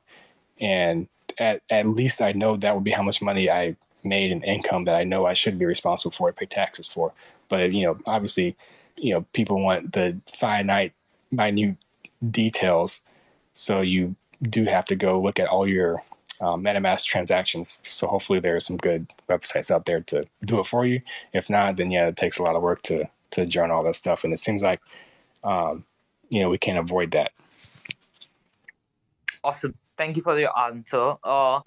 Guys, just a quick reminder, don't shill your projects just directly get to the question. Bam, do you want to go next? Yeah, sounds good. Thanks again for doing this. Really appreciate, sharing all this information. I definitely wanted to ask a more specific question for your recent trade on the DAR cells. I'm interested, last night I was watching it and I noticed like someone bought like 5 or 10 of them, and that got me interested, and I was wondering, maybe I should get this. What was it that made you end up jumping into these and, thinking that it would be a good trade, and kind of how could that be kind of generalized to other projects? That's a good question. I definitely do not successfully hit the best project every week, especially in this bear market. There is no way I could do that all the time. So it felt good buying into that project that, between 0.1 and 0.2 ETH, and then having other influencers hype it up. I never even had a tweet about it. So that it's always a good feeling when you buy something and you see somebody else pumping your bags. That's another part of why I value Twitter so much. But I saw this tweet by one of my favorite artists, Sarah Stargirl. I'll pin it to the space. Not trying to shield DAR cells, of course, but shortly after they sold out, they revealed. I think I had bought one pre-reveal because it popped up on IC Tools, and it was probably like 0.13 floor, so it's above mint price. And Farouk was on a space I saw when they revealed. Now, I don't really enter in those spaces, but you can check IC Tools and you look at the price history, you can see it just diverged. So the floor price went straight down for for a lot of the common DAOs to below mint price, and then of course it goes back up. So I tried to buy in on that dip, and what I liked about the art, it just that those 2 circles or 3 circles, however many circles in there, reminded me of the Target logo, except it was black and not red. But that's a familiar looking logo that it's easy to spot out in a crowd of profile pictures. So I thought that was pretty nice, and just thought it was it looked like it had a lot of effort put into the art. And then once I saw this tweet that I pinned to the page, it doesn't have any likes. Like I said, I follow a lot of people, so I get alpha from anywhere. I saw the tweet, and then if you zoom in on the picture, you can see the brand being used like all over different companies and different publications since the year 2008. So that made me very bullish, because it was not somebody that came in who just created a Twitter account in 2022 who is anonymous, who makes a cash grab 0.5 ETH mint. This is 0.1. This is very cheap, relatively cheap. And all of those indicators made me think, okay, people are going to want to buy into an actual, historically successful artist who made the jump to go to NFTs. I always think that's a good investment to get into early on, because how can you there's no way to FUD an artist who's been around for that long. You can't really say, they don't really have any ill intentions to the space. So, that's very low bar to clear, but it definitely brings a lot of value. So I got my Gary V book game stimulus money and did some sweeping like I never swept before. And it was just pretty addicting to try to become one of the largest holders at the time. And the floor price was at a good price point. Like I mentioned, I went through a list of projects that were between 0.1 and 0.2 ETH. And if you had asked me this on Monday morning or Sunday, Dow or Darcells would have been on that list. If we had went through it, I would have showed you, hey, you should buy into this one. If it goes to zero, the most amount of money you could lose is 0.15 ETH or so. So it was one of those plays where, okay, I'm finally early into something that I think is going to be popular. Now, did I predict thousands and thousands of sales? I did not. So that's why I sold too early. But as you can see now, the floor price is 9 times the net price. It only took 1 week for that to happen. And there's been projects that have done better than them for a shorter period of time. But, I just really had liked the artwork and saw the history behind it and felt that it was more recognizable than I thought it would be. Usually when you see new projects, it's art that you've seen, that anybody's seen for the first time. So you just, but if you see art that's been around, that you realize has been around for years, maybe it has a more broader audience, more worldwide audience, and that allows more people to buy in. Awesome. Thank you, Bam, for the question. Thank you, Franklin. It's Bermuda. Would you like to ask your question? Cool, man. Franklin, I hope you're okay with answering these questions. I know we overextended by a little bit, but I hope that's okay with you. No worries. Yeah, we don't have to go too long, but I'm fine now. Awesome. Let's do it quickly. Bermuda, What up, dog? Franklin, man, I was actually chilling with you on the yacht. Took a couple pictures, hung out with you back in the day, and that was my first ever crypto event, man. I got into apes late August, and so to see where you're at from then, I think you had 20 apes, 30 apes back then. So to see you continuously flip up is awesome. My question to you, brother, is that for me, I sometimes get burnt out in the space, and I've noticed it recently. Gone on vacation, and that time away was so helpful. But when I came back, the whole world flipped upside down. So much has happened. How do you And I worked a full-time job just like you, and it's crazy, man. We're real lucky where our NFT flipping is I'm assuming for you as well as me is outpacing our salary multiple times over. But in this space with all this stuff going on and all these projects, one of the things that I've noticed is every time a project is about to release, when BAYC released the apes, or when Cool Cats released the eggs or whatever it was, every time there's going to be a catalyst event like that where a project is going to drop a derivative version of it, the floor price will spike. And then a lot of times it will crash back down after the fact. And so, sometimes selling into that hype pre-reveal or pre-airdrop, it seems more profitable than receiving the airdrop. How do you kind of navigate that? And what's sort of your method? And I know the answer is going to be different depending on the project, but I'm sure that you feel what I feel. You can kind of notice things your emotions sort of change as the hype leads up to a project. Do you kind of hold and just diamond handed, or do you feel because you buy so many you kind of sell half? What's sort of your method with that? Yeah, that's a great question. So at least the real world examples that I went through, the Bored Apes said, hey, we're releasing a surprise in a week, and we're like, oh my gosh, what surprise? What's going on? What's going on here? We had no idea. They had teased us for a whole week. This is back, nowadays it's been months since they've, teased us with ApeCoin, and we're still on edge every day. But so imagine if they gave us a week notice back then when the community was crazy, and it was a lot smaller. So the ratio of apes to the rest of the community was really high. So then all of a sudden they're introducing the Bored Ape Kennel Club and this and that. And so we all just freaked out. We're like, oh gosh, we're getting free airdrops. So we we didn't know for that entire week buildup, before they announced the dogs, that our NFTs were going to be like, that we were getting actual valued NFTs that was worth something in addition to our apes. So in that situation, when it's a surprise airdrop, it's pretty much impossible for that floor price of the airdrop to be baked into the floor price of the ape pre-drop, because the floor price of the ape was probably about 2 ETH at the time. So, and you had to have the ape in your wallet to claim the dog. So if somebody had an unclaimed dog in their wallet, then you could buy the ape from them at the floor if they hadn't claimed it yet or they didn't delist it. So if you buy the ape at a cheaper price, then you get the free NFT. It's almost like an extra bonus. So there was a lot of like market moving where people eventually had to search throughout the entire listing in OpenSea to see if the ape had claimed the dog or not, if somebody hadn't checked their listings. So eventually, of course, the floor price for an ape with an unclaimed dog would even out to be the same as the floor price of a claimed ape plus the floor price of a dog. And at this time, all the dogs were the same price because they were unrevealed.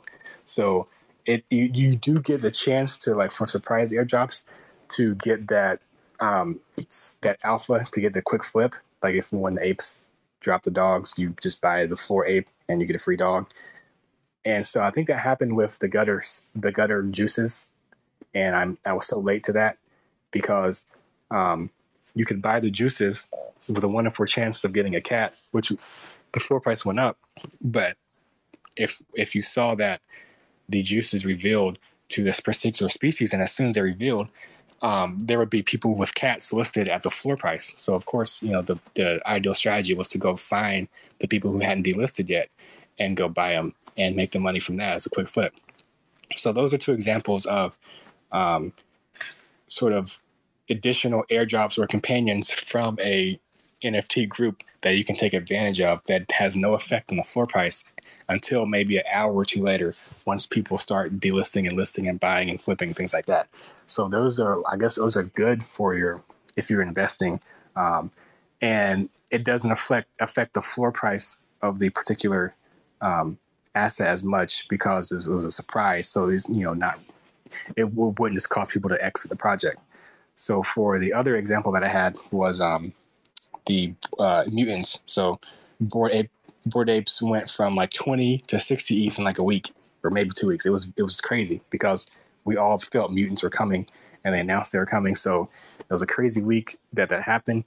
I was under an impression that you buy the ape, we had no idea how the mutants want to work. So I felt like if you bought the ape, maybe you can make multiple mutants, as many mutants as possible. So I thought that it was very bullish to have an ape, no matter what the price was. So I wasn't in the selling mood at the time. Obviously, we then realized that you just get one mutant per ape. So the market quickly corrected to add the floor price of an ape plus the floor price of a serum equals the previous floor price of the ape. And so, obviously nowadays, if you kept your serum and kept your ape, you'd be still worth a lot more.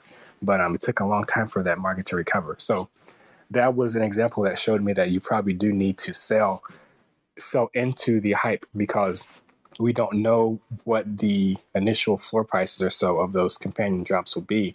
And we don't know if they're going to be revealed or pre-revealed. So the ideal situation is just to, get rid of, if you're not emotionally attached to it, if it's not your personal brand, then go ahead and assume that the price of the airdrop is already baked in to the floor price if it's announced days in advance. Because otherwise the market's going to correct to that. It's just, human nature.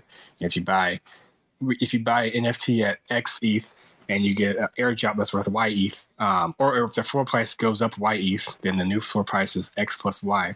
If you get an NFT that's worth Z ETH as an airdrop, then that's going to just subtract from the floor price later on. So, you just don't know how far it's going to fall or how much your airdrop is worth. But I think that there's enough evidence there that we know it's going to eventually drop down. And the same thing happened with Cool Cats. I haven't owned a Cool Cat in a while, so I wasn't involved in the drop. But I noticed that the floor price went up during the announcement for the cool pets, and then as soon as they minted, it went back down like 2 or 3 ETH, because then the price of the eggs was detached from the price of the cat instead of baked in. So it didn't. I don't think it would have mattered what the floor price of the cat was. You just, eventually after a day or so, you found out what the floor price of the eggs were, and now you knew that the floor price of the cats were going to go down. With the NFT worlds, they just introduced staking, so you can get some passive tokens from staking your world. So I sold my world the day before staking was announced at 9 ETH. The staking was announced and the floor price on the 12.5. I was so mad. I was like, all I had to do is just like wait, a day, and I would have made my money. But now the floor price is already back down to like under 10. And so I think what happened was people bought into that staking news, or I guess sold, the people on the correct side sold, because the price of those, the rewards that you get from staking was probably baked in to the floor price. And once people did the math, they could figure out, okay, well, maybe it's not worth paying this much money or holding onto it to get this particular amount of passive tokens. So when ApeCoin comes out, I think there's going to be a lot of similar math being done. People are going to figure out, okay, if the rumors are true and that a mutant or an ape or a dog gets a particular amount of token, they're just going to do the math and say, okay, at this floor price, you get this much tokens. That's how much percent that you're getting back. At this floor price of the mutants, you'll get this much tokens. And this floor price of the dogs, you get this much tokens. And then the market will ratio itself out. So if you're on the right side, then sell it before the price dips. If you're on the wrong side, then buy into it so you can get into that. You can buy into that gap. Awesome. Thank you so much, bro. That was spot on and really, really well said. And you hit. I'm glad you hit a lot of other projects because you hit it from different angles with examples of staking and minting. Thank you, bro. Good to hear from you, man. Thanks. No problem. Thanks. Abadi, quick question. If you wanna go for it. Yes. Hello. Can you hear me? Yep. Okay. First of all, I want to say thank you, Mr. D, and thank you, Mr. Franklin, for this. It's just amazing. I'm new to this space, NFT space, and I'm just learning new things every day. Okay, my question is about real estate in the NFT space. I don't want to mention any names. I'm not trying to shill any project or any projects, but let's say, for example, there's a project with amazing ecosystem. They have their own token, solid team, solid plans, and their project is focused on real estate. I just want to hear your opinion about real estate in NFT space. What do you think about it? Yep. That's a great question. Franklin, can I add something before you want to continue? Yeah, go ahead.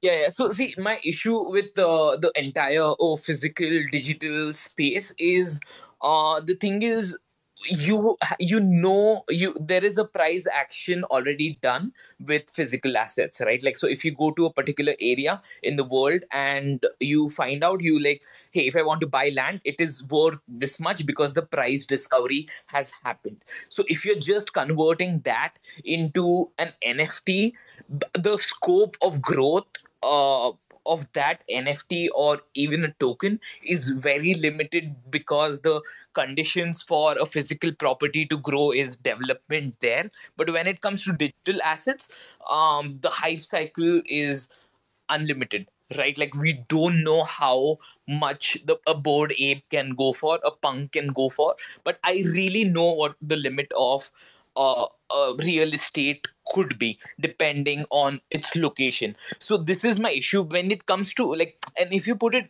on the blockchain, that doesn't mean the value of it is going to go even further. So even if it's a token, then it's probably a premium, like a 1x or a 2x premium on the real estate price, right? Like, so if you were to make money in the short run, it becomes really difficult. This is my opinion. I would like to hear what Franklin has to say as well. So just in summary, like the fact that it's digital it's easier since it's so easy and I guess it's a lot easier again, easier to move around. That means it's easier to pay a lot of money for it because I guess it's just for use cases you don't have to worry about physically being in a certain location or having to deal with logistics. So yeah, that probably makes sense as far as why people pay tens of thousands of dollars for like a cartoon picture versus back in pre NFTs, $10,000 would have been saved for definitely something else, some other asset, even just a physical art that probably looks a lot better. So, and I think community plays a role too, and also it being cryptocurrency. A lot of people are early investors in cryptocurrency, so they bought ETH when ETH was under $100. So it's a lot cheaper cost basis for them to buy some of these expensive NFTs and not really worry about losing a lot of their bankroll because they already have so much built up. So I think all that plays a role into like why digital seems to be really catching on and really getting more sometimes getting very expensive. It just if for example none of us own cryptocurrency until now, then I think we'd see a lot more hesitancy in like the dollar value of these items, but because everybody would have started out from the same point. But I think as crypto would have grown from here, because I still am bullish about the ecosystem, we'll just we'd be the early investors, and then eventually large purchases later on would be like small for us because we got in early. So I just think it's still like a system that does benefit people who are there early, as far as to why a lot of these things can get really expensive.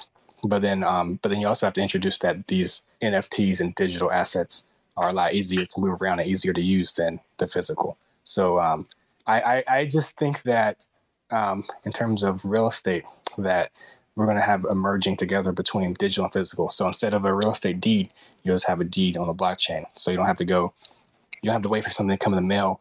It's something that's going to be stored, hopefully on a safe enough blockchain that's, it's not really, it won't be able to be hacked by like a, bad actor or something. Obviously security is a big deal. And so anytime you see somebody getting hacked, it kind of sets us back a little bit. So I really think that eventually, especially in this digital world, people will start buying and selling real estate through NFTs and digital. So you can, if you want to own a property in South Africa right now, if there's an NFT to buy it, you can just buy the NFT and boom, that house is yours. So I feel like we're going to get to that stage eventually. And you just got to make sure all the documentation stuff that's on the chain is legit and not, can't be lost or hacked or confused by different governments. Mm-hmm. That's good perspective. Thank you, Franklin. Mariano, I hope I'm pronouncing your name right. Yeah, what's up, D? What's up? What's up, Frank? How you guys doing? Hello. Yo, Frank.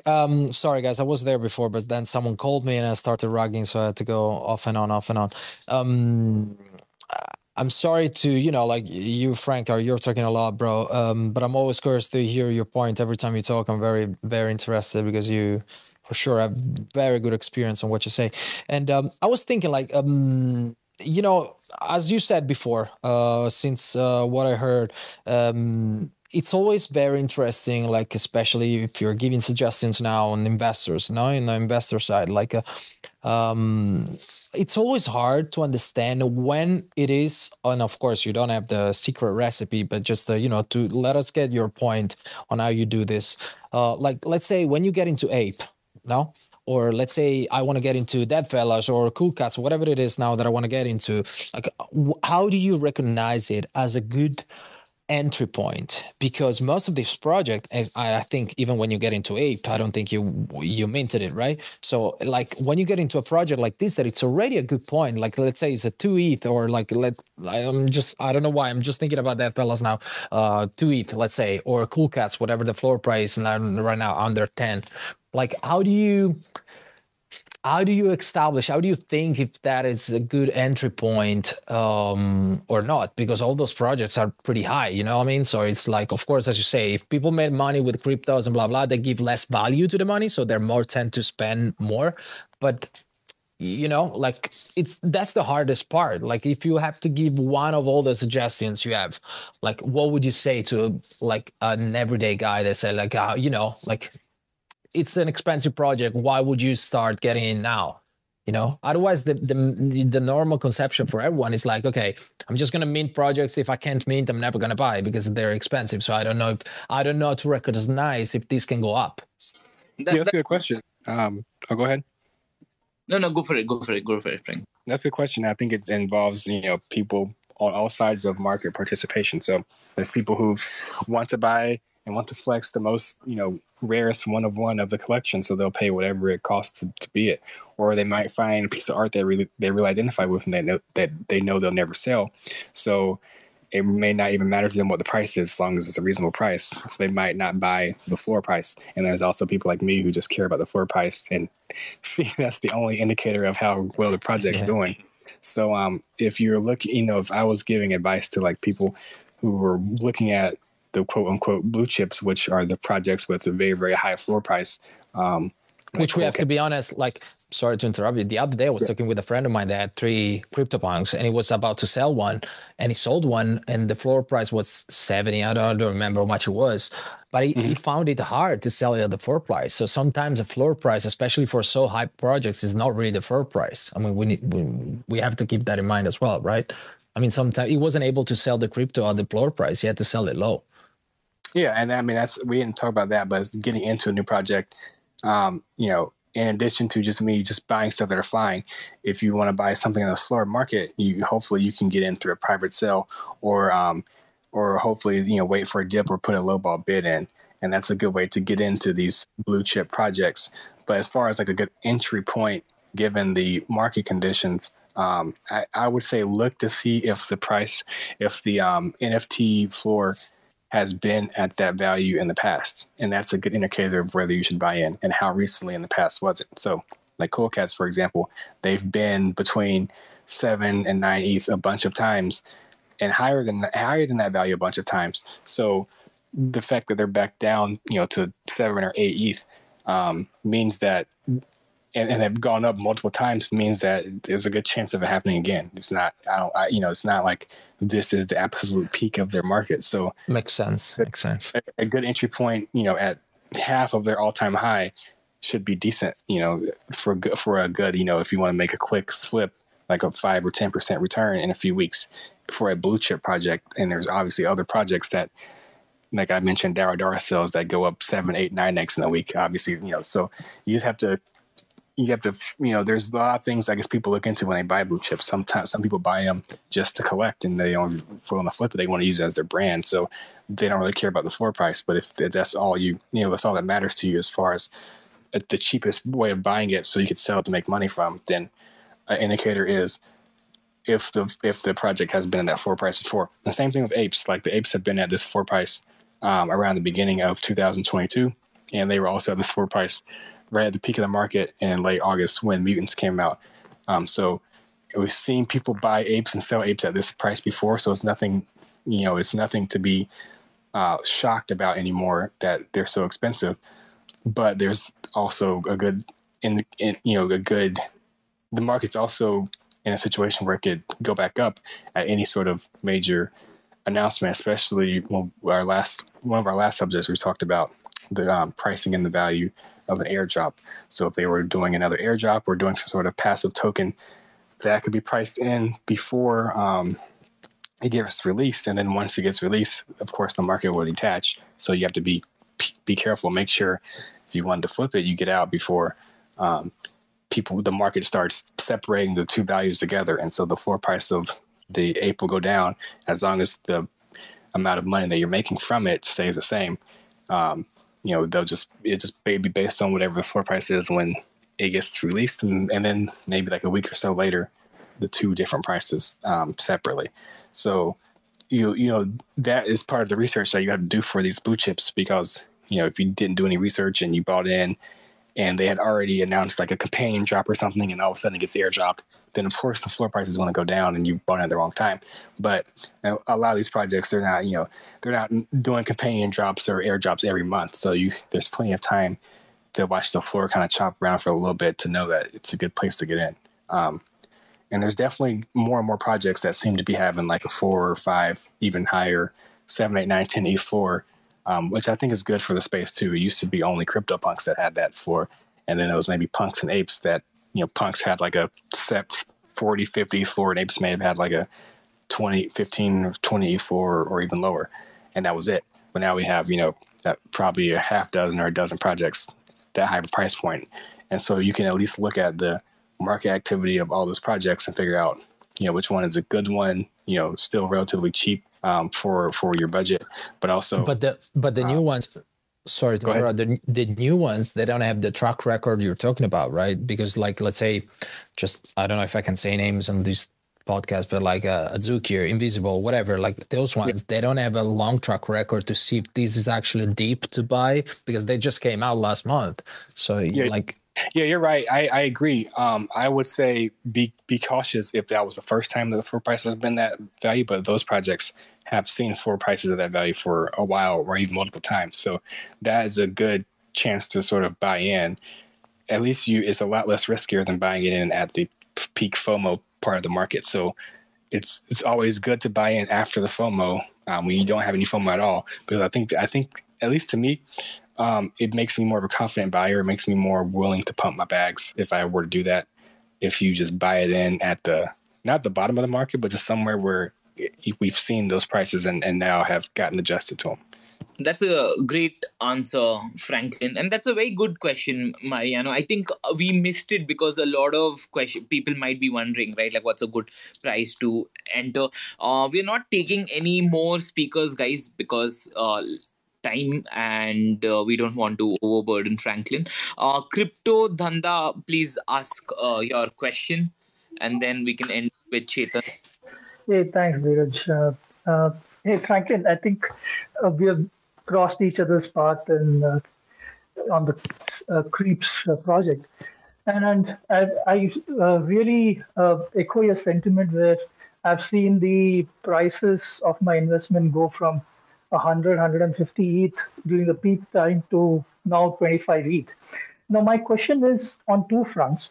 So one is, it's interesting that you bring about this flipping strategy.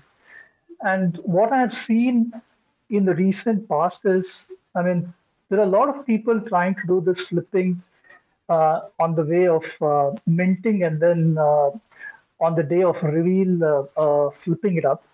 So my first question is, if 90% of the people who are minting want to cash out an X amount or 2X or 3X or whatever it is, it's not going to end very, very good, I think. If all of them want the same thing.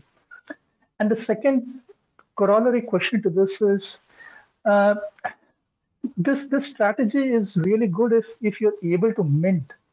And with the way the projects are coming up, the mint itself becomes very difficult to get into, because unless you get a whitelist, you have to grind your way to it, and it's almost impossible in some of the projects to even get into the Discord, like your Loveless Discord.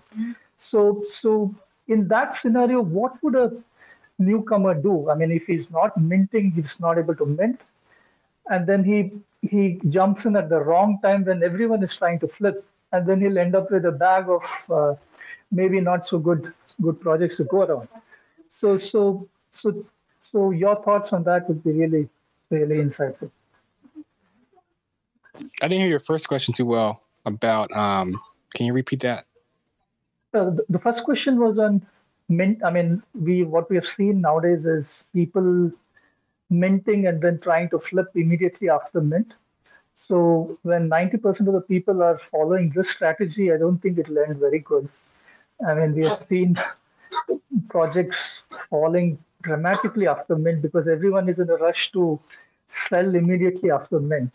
So after the mint or after the mint or after the reveal of the after NFT? the reveal, yeah. Oh, Just after the reveal. I think we've seen enough evidence that, you know, it's just human nature. I forgot the analogy I used, but you know, there's something to be said about buying an unrevealed NFT, and I did mention this with, you know, I guess, you know, mutant, you know, or I didn't mention this, but like with the gutter cat juices, which are still unrevealed, and mutant serums, which are unrevealed, but we kind of know what they would look like. And now, just if any other project comes out now, people, you know, of course, the floor price of an unrevealed NFT should be equal for all of the NFTs in the collection. There's no, you know, unless your number is like 69 or something, there's pretty much no other way of buying one that's more expensive than the other, because you have equal chance for all of them. So, you know, I think what happens is once the reveal happens, yeah, there's a rush to get out. If you don't have if you know you don't have a rare version, then people rush to get out, and then eventually there's going to be a bottom out of the market, and then it comes back up. It never seems to go straight down. It always seems to come back up to what it used to be before reveal. So that's a good sort of delta where you can buy in at the low. And that's what I did with the Dower Darcel's project. I just thought the art was too good for it to be dropping after reveal. So it just depends on how popular the project is. If you know, there's a lot of projects that don't even sell out, and so then they reveal, it doesn't really help the project that much. You know, the floor price could even go even lower below mint. But if there's a lot of sales happening, and there's different tools, different websites to figure that out, then, you know, we all know it's going to drop. It's pretty much, you know, our human psychology. We've seen that pattern thousands of times now. So just wait for the reveal to happen, buy a cheap one off the floor, and then hopefully, you know, maybe you can scoop up a couple more. And that sort of answers your second question about, I guess, Discord grinding and whitelist grinding. And it's probably hard to be on a whitelist for a very, very, very hype project. But there's two sides to every story. There's projects that get really hyped, but then they have a very high mint price. So regardless of who's on the whitelist, if they don't have the budget to mint, they're not going to mint. The mint slows down. People get nervous who minted early. Like if you mint number 100 out of 10,000, you're basically relying on 9,900 other people to buy that same NFT unrevealed at that high mint price. And so psychology comes around, you get nervous, you start listing below mint, and that's pretty much a death sentence for a project. So all that work you put in to get on the whitelist and mint, and now you're losing money, and the project probably won't sell out. And so it makes your work worthless pretty much. So there's one downside to, you know, spending a whole bunch of time in Discord. And obviously it's definitely not a good position to be in if you did do all that work and still couldn't make the whitelist, but the project is flying so hard that it sells out really fast. So my answer to all that is I guess I come from a privileged position, but I don't really do any sort of whitelist competitions, because I feel like shortly after a whitelist project is minting, you'll have that initial price discovery. So the first few people will list it really high, and then they'll start getting undercut and slowly going down towards the mint price. So that if you didn't make the whitelist, maybe you had to pay a premium of like 10% or so above mint. But that's not too much higher above the mint price if you're really bullish about the project long term.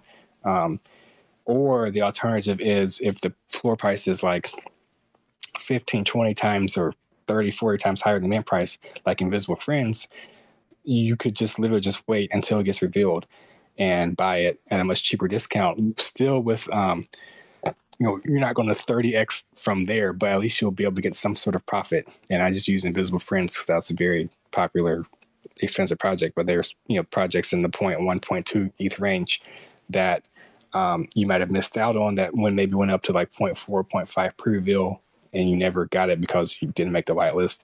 But seeing it drop, you know, 15, 20% after reveal gives you a chance to buy back in and make at least, you know, hopefully 5 or 10% gains on it in a matter of hours. So that's how I approach everything. And also not doing the whitelisting is less of a risk for me, because then when I go on IC Tools, 99.9% of the projects on IC Tools are either going, well, not okay, maybe like 90%. 90% of the projects I see on those trending lists have either already sold out or is so popular that it's going to sell out once the whitelist mint ends. So that already takes away one risk away, that I'm not buying into a project that's not going to sell out. I'm already buying into stuff that's moving, that's already sold out. I had done no research at all. It pops up on the page as trending. That means other people did the research. Other people had to pay the mint and took that risk. So then we go from there. Maybe I don't get as much of a flip as they do, but at least I still get a flip. And like I said, That's a very good point. That's it doesn't an matter if it's like excellent point. 1% or 1,000%. Wow. Wow. You know, guys, like I just want to put it out there. Like, I've seen so many Twitter handles, like, you know, just saying like, oh, we're in it for the community, we're in it for the art, wag me, this, that, and all that bullshit. And like, they sell just like few hours after that or few days after that, right? Like, and this is what I really like about Franklin. He's like, hey, why not just make few percent out of this? And like, you know, he's very clear about it, right? Like, so this is the perspective I think all of us need to hear and also need to see than what the NFT space has become about. So Chetan, I will take your question, and that's the end of questions. We are not taking any more requests, sorry guys. Chetan, go on. Thank you so much, Dheeraj, and thank you so much for doing this, Franklin and Dheeraj, both of you. Like, as I guess this is the last question, I just want to keep it very simple. Two questions. First is that what do you see as the single biggest utility of NFTs that are available in the market today? And second question is how do you read NFT marketplaces on other blockchains like Solana or Stacks? And are you also flipping NFTs there? Thank you. Hey, good questions. Yeah, I think someone asked me this a couple of days ago in space, the utility I like the most. And if I remember, I think I said airdrops and in real life utility. I think just those are, I think we're still in an early phase of NFTs where we don't have like the PlayStation 5 video game where you just log into our, or a Grand Theft Auto type metaverse where you just walk around the city and start, you know, beating people up or robbing stores and getting money or doing jobs, things like that. I don't think we're that sophisticated yet.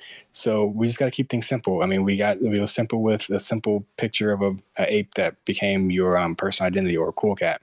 So having these sort of companion airdrops, as long as the art looks great, you saw what happened with doodles. It's like a half airdrop where you either had your doodle or had your doodle with the spaceship, and it's like, you know, something friendly, something cute that keeps you drawn and attracted to the art. So, and also could possibly give value, which happened with our dogs. Now the dogs are worth 7 ETH. So if you bought an ape for 0.08 ETH, did nothing, you just claim your dog. You just have extra 7 ETH laying around.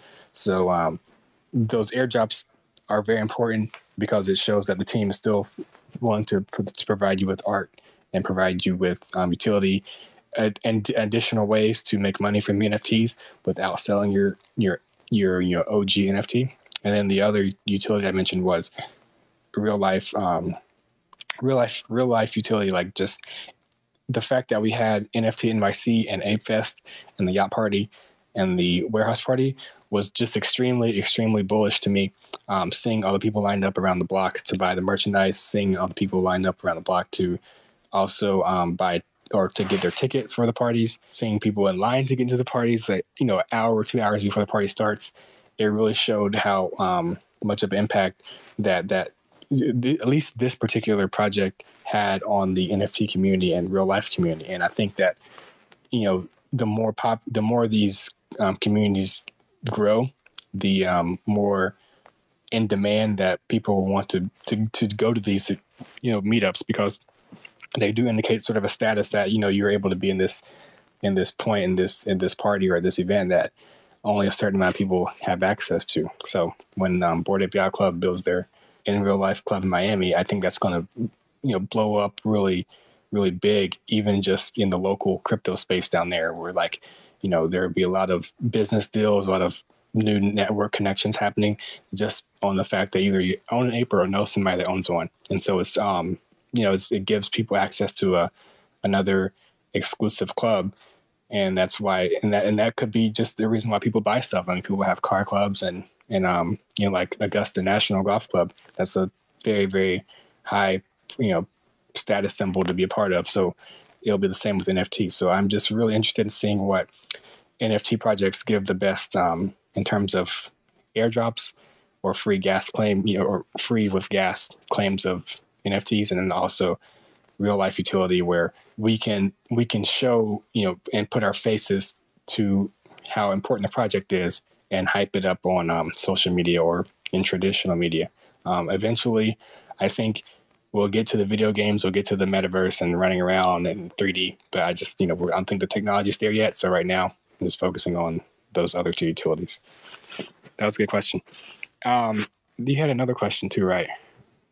Yeah, I mean, I thank you so much for that answer. Community, access to community, and then probably airdrops are these the two most important utilities. The second question was how are you reading marketplaces, NFT marketplaces on other blockchains like Solana or Stacks or even others also, and are you also flipping NFTs there? So yeah, I started out with Top Shot Dapper in 2000 last year in March, and it was a very good experience there. I mean, they're in their beta phase, so they're could be down at different moments, but it was good. I figured out how to do shopping and doing research and using companion websites to find good deals. I just never could make any money from them, so it wasn't really flipping. It was just ease of access to onboard NFTs through fiat, which I liked in that marketplace. And then there's of course OpenSea, which we're all familiar with. So there's no really you can't really complain about them. That's what we use. That's how we're making our money. Then, and that's mostly Ethereum, but there's also Polygon, and then Solana. So I dabbled in Solana at the beginning of September, and that was like almost at the peak of their, or kind of, okay, I guess right in the beginning of September, Solana started to really outperform Ethereum. So that caught my eye. So I started buying some Solana to get into the marketplace. But I guess now is a good time to buy back into Solana because it went down relative to Ethereum to back to where it used to be before September. But from that September period through last month, it really outperformed Ethereum, at least at the peak. So I bought a lot of NFTs at the peak of their markets. Like I bought 2 Dheeraj Ape Club when the floor price was like 100 Sol, and Sol was like coming up on 130, 140, $150. So it was a lot of money that I spent over there. I bought Solana Monkey Business at, I think it was 91 Sol, and that actually took off, but I panic sold because the market just went straight down by like 15-20%. And I also bought a Thug Birds there for I think the floor price hit it was like 100 and something, and I bought it at the very peak, and it just went down. They just ever since. So I had very bad experiences there. So it was just it was one of those things where I got to know my lane and stick to it. And Solana, I didn't have as much exposure in my Twitter following, so I didn't really get as much alpha on it. I didn't find didn't do the research to go into like a IC Tools like website that tracked transactions there to find out which projects I could get in and which projects I could get out. So it was just one of those, okay, well, I have, this much, going back to being too rich for something, too poor for something. It's like, okay, well, I have this much money in apes, why am I even trying to worry about learning a new blockchain right now when I could just stick to what I've known the best? And with the Twitter following that I have that uses mostly Ethereum, let's see what I can do over there. So that's the only other marketplace I've gotten into. I know Arbitrum with Treasure DAO, they have some NFT projects there, and then the Treasure Trove on the IMX blockchain I just recently used just for the book game. So Token. I haven't bought, Token Trove. I haven't bought a book game. I just sold, so I had 60, now I'm down to 5. But it's pretty easy to use there. You don't have to pay any gas or anything, so I thought that's pretty cool. So there's definitely high upside, especially over there, because book games, even in the most bearish of bear markets this past weekend, book games was clearing like thousands of ETH of volume. It was ridiculous. So there's definitely research to be done and money to be made on these other blockchains. I just was one of the things where I know my lane, and if I'm not if I was brand new to Ethereum and I bought NFTs at the top like I did with Solana, I probably would have quit too, just to be honest. So that's just how I am.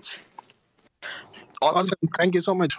Chetan, they were amazing questions. And guys, like we are at the end of the space. I just want to thank everyone. There are 121 people listening. And a lot of you have been here since we started. I really appreciate all of you coming here, spending your precious hours listening to us talk about NFTs and flipping and crypto and Franklin's journey. I just want to give a huge shout out to people who have been following me, people who have been following Franklin, NFT India Telegram. These guys have been always supportive. All the people whom I can see: Justin, Ashira, Rohit, Swan, Elder the Ape, Shirley, all you guys, thank you for being here. And always supporting us. Secondly, I would like to thank Ashutosh for helping me set up this space and just being amazing. Franklin, thank you for taking your time out. I think we had just scheduled the space for an hour, but we've gone way over that. So thank you for being so cool and answering all these questions so patiently and so with a calm head. I really respect the perspective you have on things. So I was really excited to get you on. This was very much unlike other spaces we listen to, because people are just hyping the projects over and over, saying WAGMI, this project to the moon, Lambo, all that jazz. You're not like that. You're very calculated, very this kind of opinion also needs to be respected when it comes to things. And guys, if you enjoyed this space, please let us know when we end. Tag me, tag Franklin, follow me. I'm Dheeraj. I do these spaces almost every day. We do 3 to 4 English spaces every week, and we do extremely beginner to crypto Web3 spaces in Hindi as well for our Indian audience. But this is what we are looking at. We are looking to spread Web3 education, bring on people and talk about the topics which people really need to hear, and people really ask these questions all the time. So thank you for just listening. And Franklin, any closing words? Again, just want to thank you for being here. No, thank you for having me on. Just I'm around and try to be as available as I can. I do get I've gotten a bunch of DMs lately and been very, very slow to respond. But I every once in a while try to read through them and get through as many as I can, or just tweeting at me in replies if you have any questions about what we talked about, or just any questions about what I'm doing. Feel free to ask tough questions. It's okay. I'm a grown adult. I can handle them. And I'll continue to try to do as many spaces as I can. I try to make myself available during business hours, not really own spaces a lot in the evening or on the weekends. But it's good to kind of just take a couple hours out and talk about NFTs. And I don't really host anything regularly, but if I do, I'll just tweet it out and you guys can join and we can talk some more if you have any verbal questions you want to ask. But otherwise, I had a blast talking about this, and I sometimes learn from people's questions. They I always try to get alpha as much as I can. So keep up the good work, everybody. Thanks, Franklin. Thank you, guys. Don't forget to follow Franklin, follow me, Ashu. If you enjoyed the space, you learned at least one bit, do thank Franklin and just reshare this space. All right, guys, take care. GM, everyone. Bye.